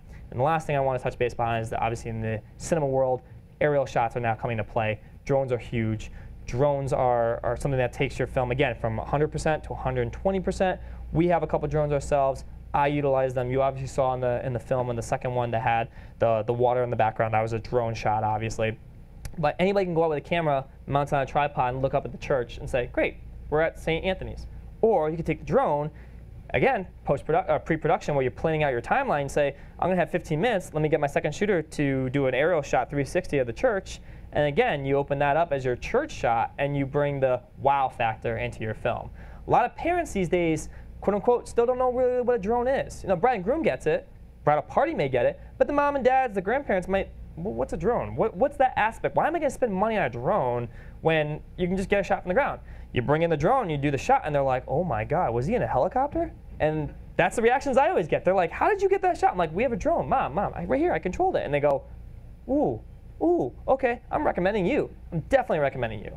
So again, that's a whole nother class in itself. I'm not going to go into too much about that, but if you are in the market for a drone or you are able to have it, A, make sure you use it safely. B, make sure you have your license for it. C, make sure you're doing it with a purpose. And there's a reason why you're bringing the drone in. Because everybody these days just wants drones for hobbies and fun shots. Not going to lie, if I wasn't in this industry, I'd want a drone. But make sure there's a reason why you're using that drone. Is it establishing where we are? Are we showing the water? Are we showing the venue? Is it a castle? There's got to be a reason for that. Because otherwise, what's the point of flying a drone over a parking lot? Not really for a cinematic wedding film, in my opinion. Okay, so just make sure you take that food for thought. Some tactical techniques. Again, in-person pre-wedding production meetings. Day of wedding filming camera ops. So just using your camera. Obviously, make sure you know what you're going to be conducting for the wedding itself. Editing, post-production workflows, music choices. Again, that's kind of a whole other class, but I just want to touch base real quick on it. Music is what's going to bring your film to life. Obviously, the style of music and how you use it in your films can add or take away from your film. So using the proper music that you feel as the creator and the content creator of that film is what's going to make the wedding that much better.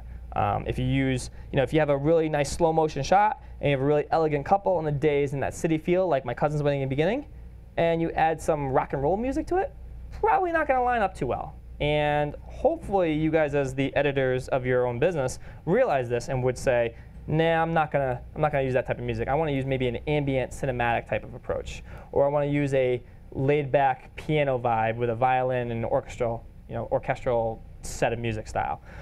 There's obviously a lot of websites out there that you guys can download music from. You can buy licenses from. One thing I always suggest for those that are starting out, if they're watching, make sure you license your music. Make sure you do not just take random songs from iTunes, throw it in. You never know where copyright infringement can come into play, and if you were to get caught, it will bite you in the butt. You will pay big fines. It's not worth it. Just spend the money, get the licenses that you need for the songs that you want, and your life will be that much better. Trust me on that, okay?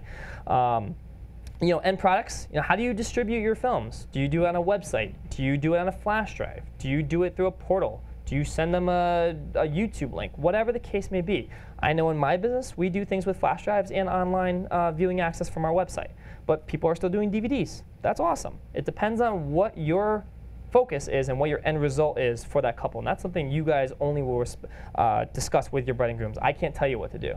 It's just food for thought for how the digital world is. Website distribution and flash drives are the way the world is going, because you're getting full true HD quality too, with that being said. Okay.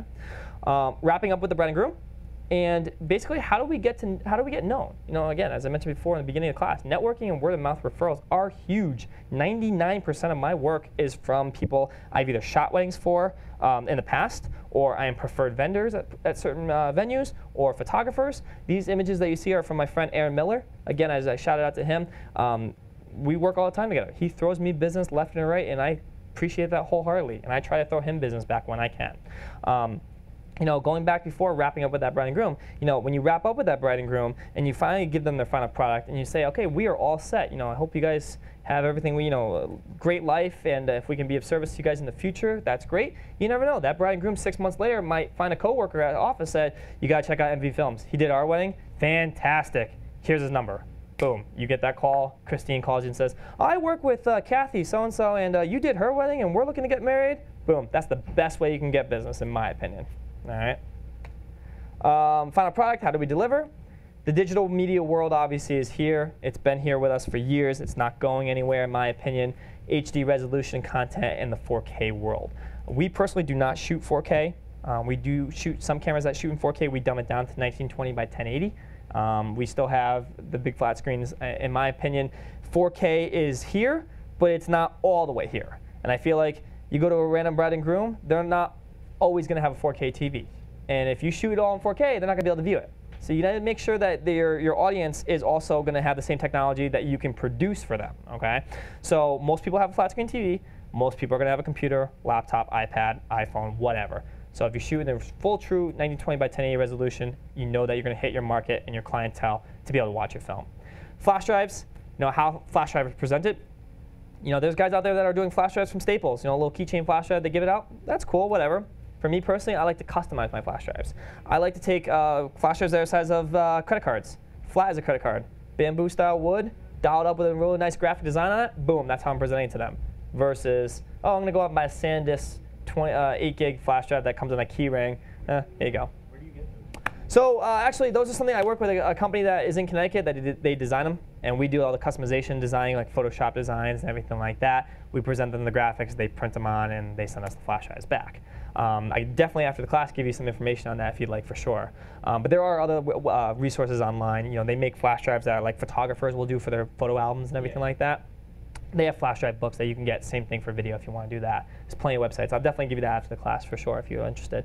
And online website logins. MediaZilla hosting. I don't know if anyone's heard of MediaZilla, but MediaZilla is, for me, the game changer. They're based in California. They're an awesome company. And they basically allow you to host your films on your website with their sign up that you basically go through with them.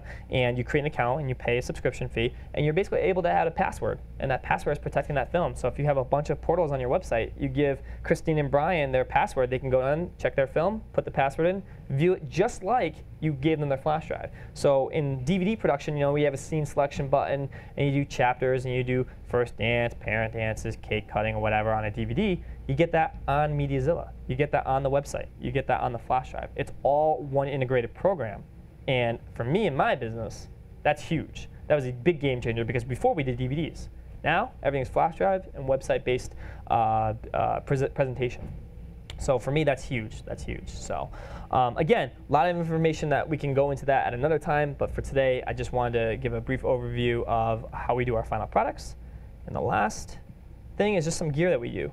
Well, obviously, we're using Canon series, the Cinema series, and actually all of our gear. Little punch right here is all this is bought from B&H. That's why I love this store. I shop here all the time. We're using Cinema series Canon equipment as well as the DSLRs. We have Canon Sigma Rokinon lenses, Manfrotto tripods, slides from Doozy, shape shoulder rigs, etc. We have Sennheiser audio equipment as well as Rode and Zoom. In my opinion, those are the top sellers. Those are the top name brands for the wedding industry to use in terms of gear. Obviously, there's other companies out there that people are using that's completely fine. It's personal preference. For me, Sennheiser is the lead. I think in terms of wireless systems, Rode and Zoom as well for shotgun mics, recorders, and other microphone audio equipment accessories. We do have a 3-axis gimbal. It's a FreeFly System Movi M5 that we are able to use with our C100s, and this is how we do capture our gliding shots, our moving shots where everything is steady and it's not that handheld shaky feel. We use Westcott and Genere LED lighting. A lot of stuff downstairs on the showroom floor is what we have. We do have a drone myself, Phantom 4 from DJI, and one of my other guys has a Mavic Pro drone. So we are using the drones. We are using them for specific shots throughout the day, as I mentioned before. And last but not least, we are using Pelican cases. All of my gear, with the exception of my tripods, are in a Pelican case. Pelican case, I actually have a guy that retails it in Connecticut, and that's the only thing I don't buy from B&H is my Pelican cases because he's local. And he customizes all the foam for me, customizes everything to fit in there nice and neat.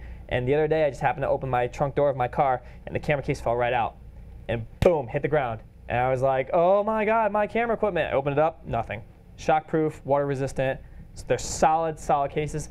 I plug Pelican cases for sure. I truly recommend them for at least the wedding industry because we are on the go.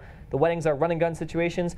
You could be outdoors, you could be indoors, it could be rain, it could be snow, it could be sleep, you could be in sun, and then all of a sudden go into cold. Pelican cases will definitely keep your gear 110% safe. All right. I'm going to show you one more film, and we doing good on time? Wrapping up? Yeah, I got about 5 minutes. All right, cool. Show you guys one more film. Let's see. When they come together so perfectly like that, I guess, Haley, I am so immensely proud of you. I am just so happy you found a man that, and it's been said, he's confident, he's got a quiet, I think of him as the comfortable in his own skin persona, with a heart just as big as yours. I know you've chosen the right man, your man, so it just makes any father immensely proud to know that you have a daughter who has found a person who loves them completely, and so truly that I can see. So I'm first of all just so happy that you two found each other, and that Lucy was around to help make that happen. You know, I'm going to share a story. When Nate sent an email to my wife on a Tuesday saying, could I get together with you guys? And her quick response was, how about Thursday? And Nate came to see us, and of course he started with the story about the 2002 prom, but then he went on to say how he waited, and he inquired, and he hoped, and he persisted. And Haley, he adores you. There's no question in my mind he adores you. He waited 16 years, for God's sake.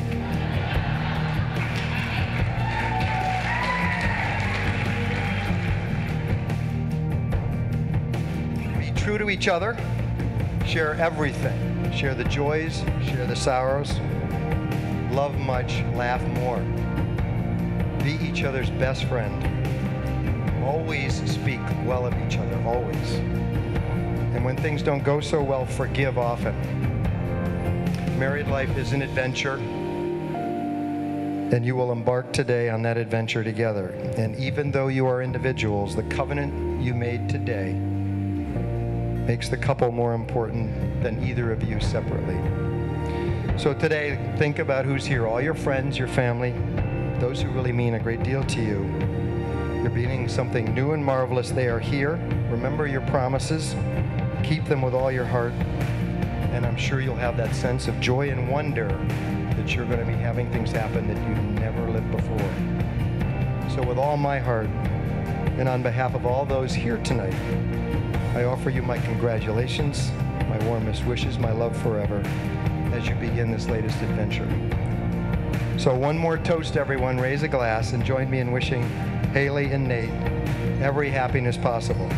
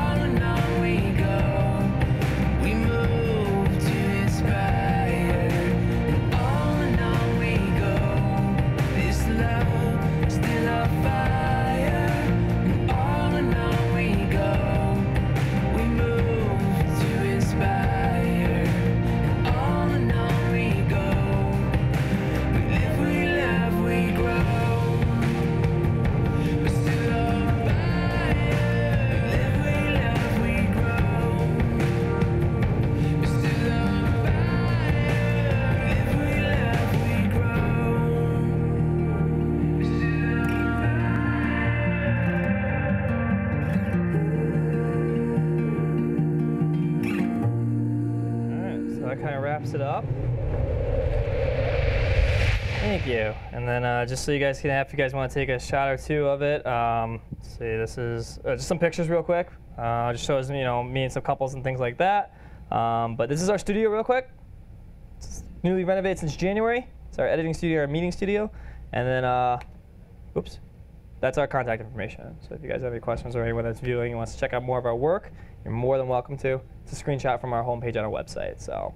I think we're wrapping up on time, but you know, guys that are here, thank you very much for coming out. Thank you for those that are watching, and hopefully, like I said, this information I gave today, it's just an overview, you know, a little bit of my opinion of what I've seen in the weddings for almost 14 years, and hopefully some of it has made sense to you, and hopefully everybody's doing, you know, what I said, if not, doing their own rendition of it. So, cool guys, thank you very much, appreciate it. Thank you. So.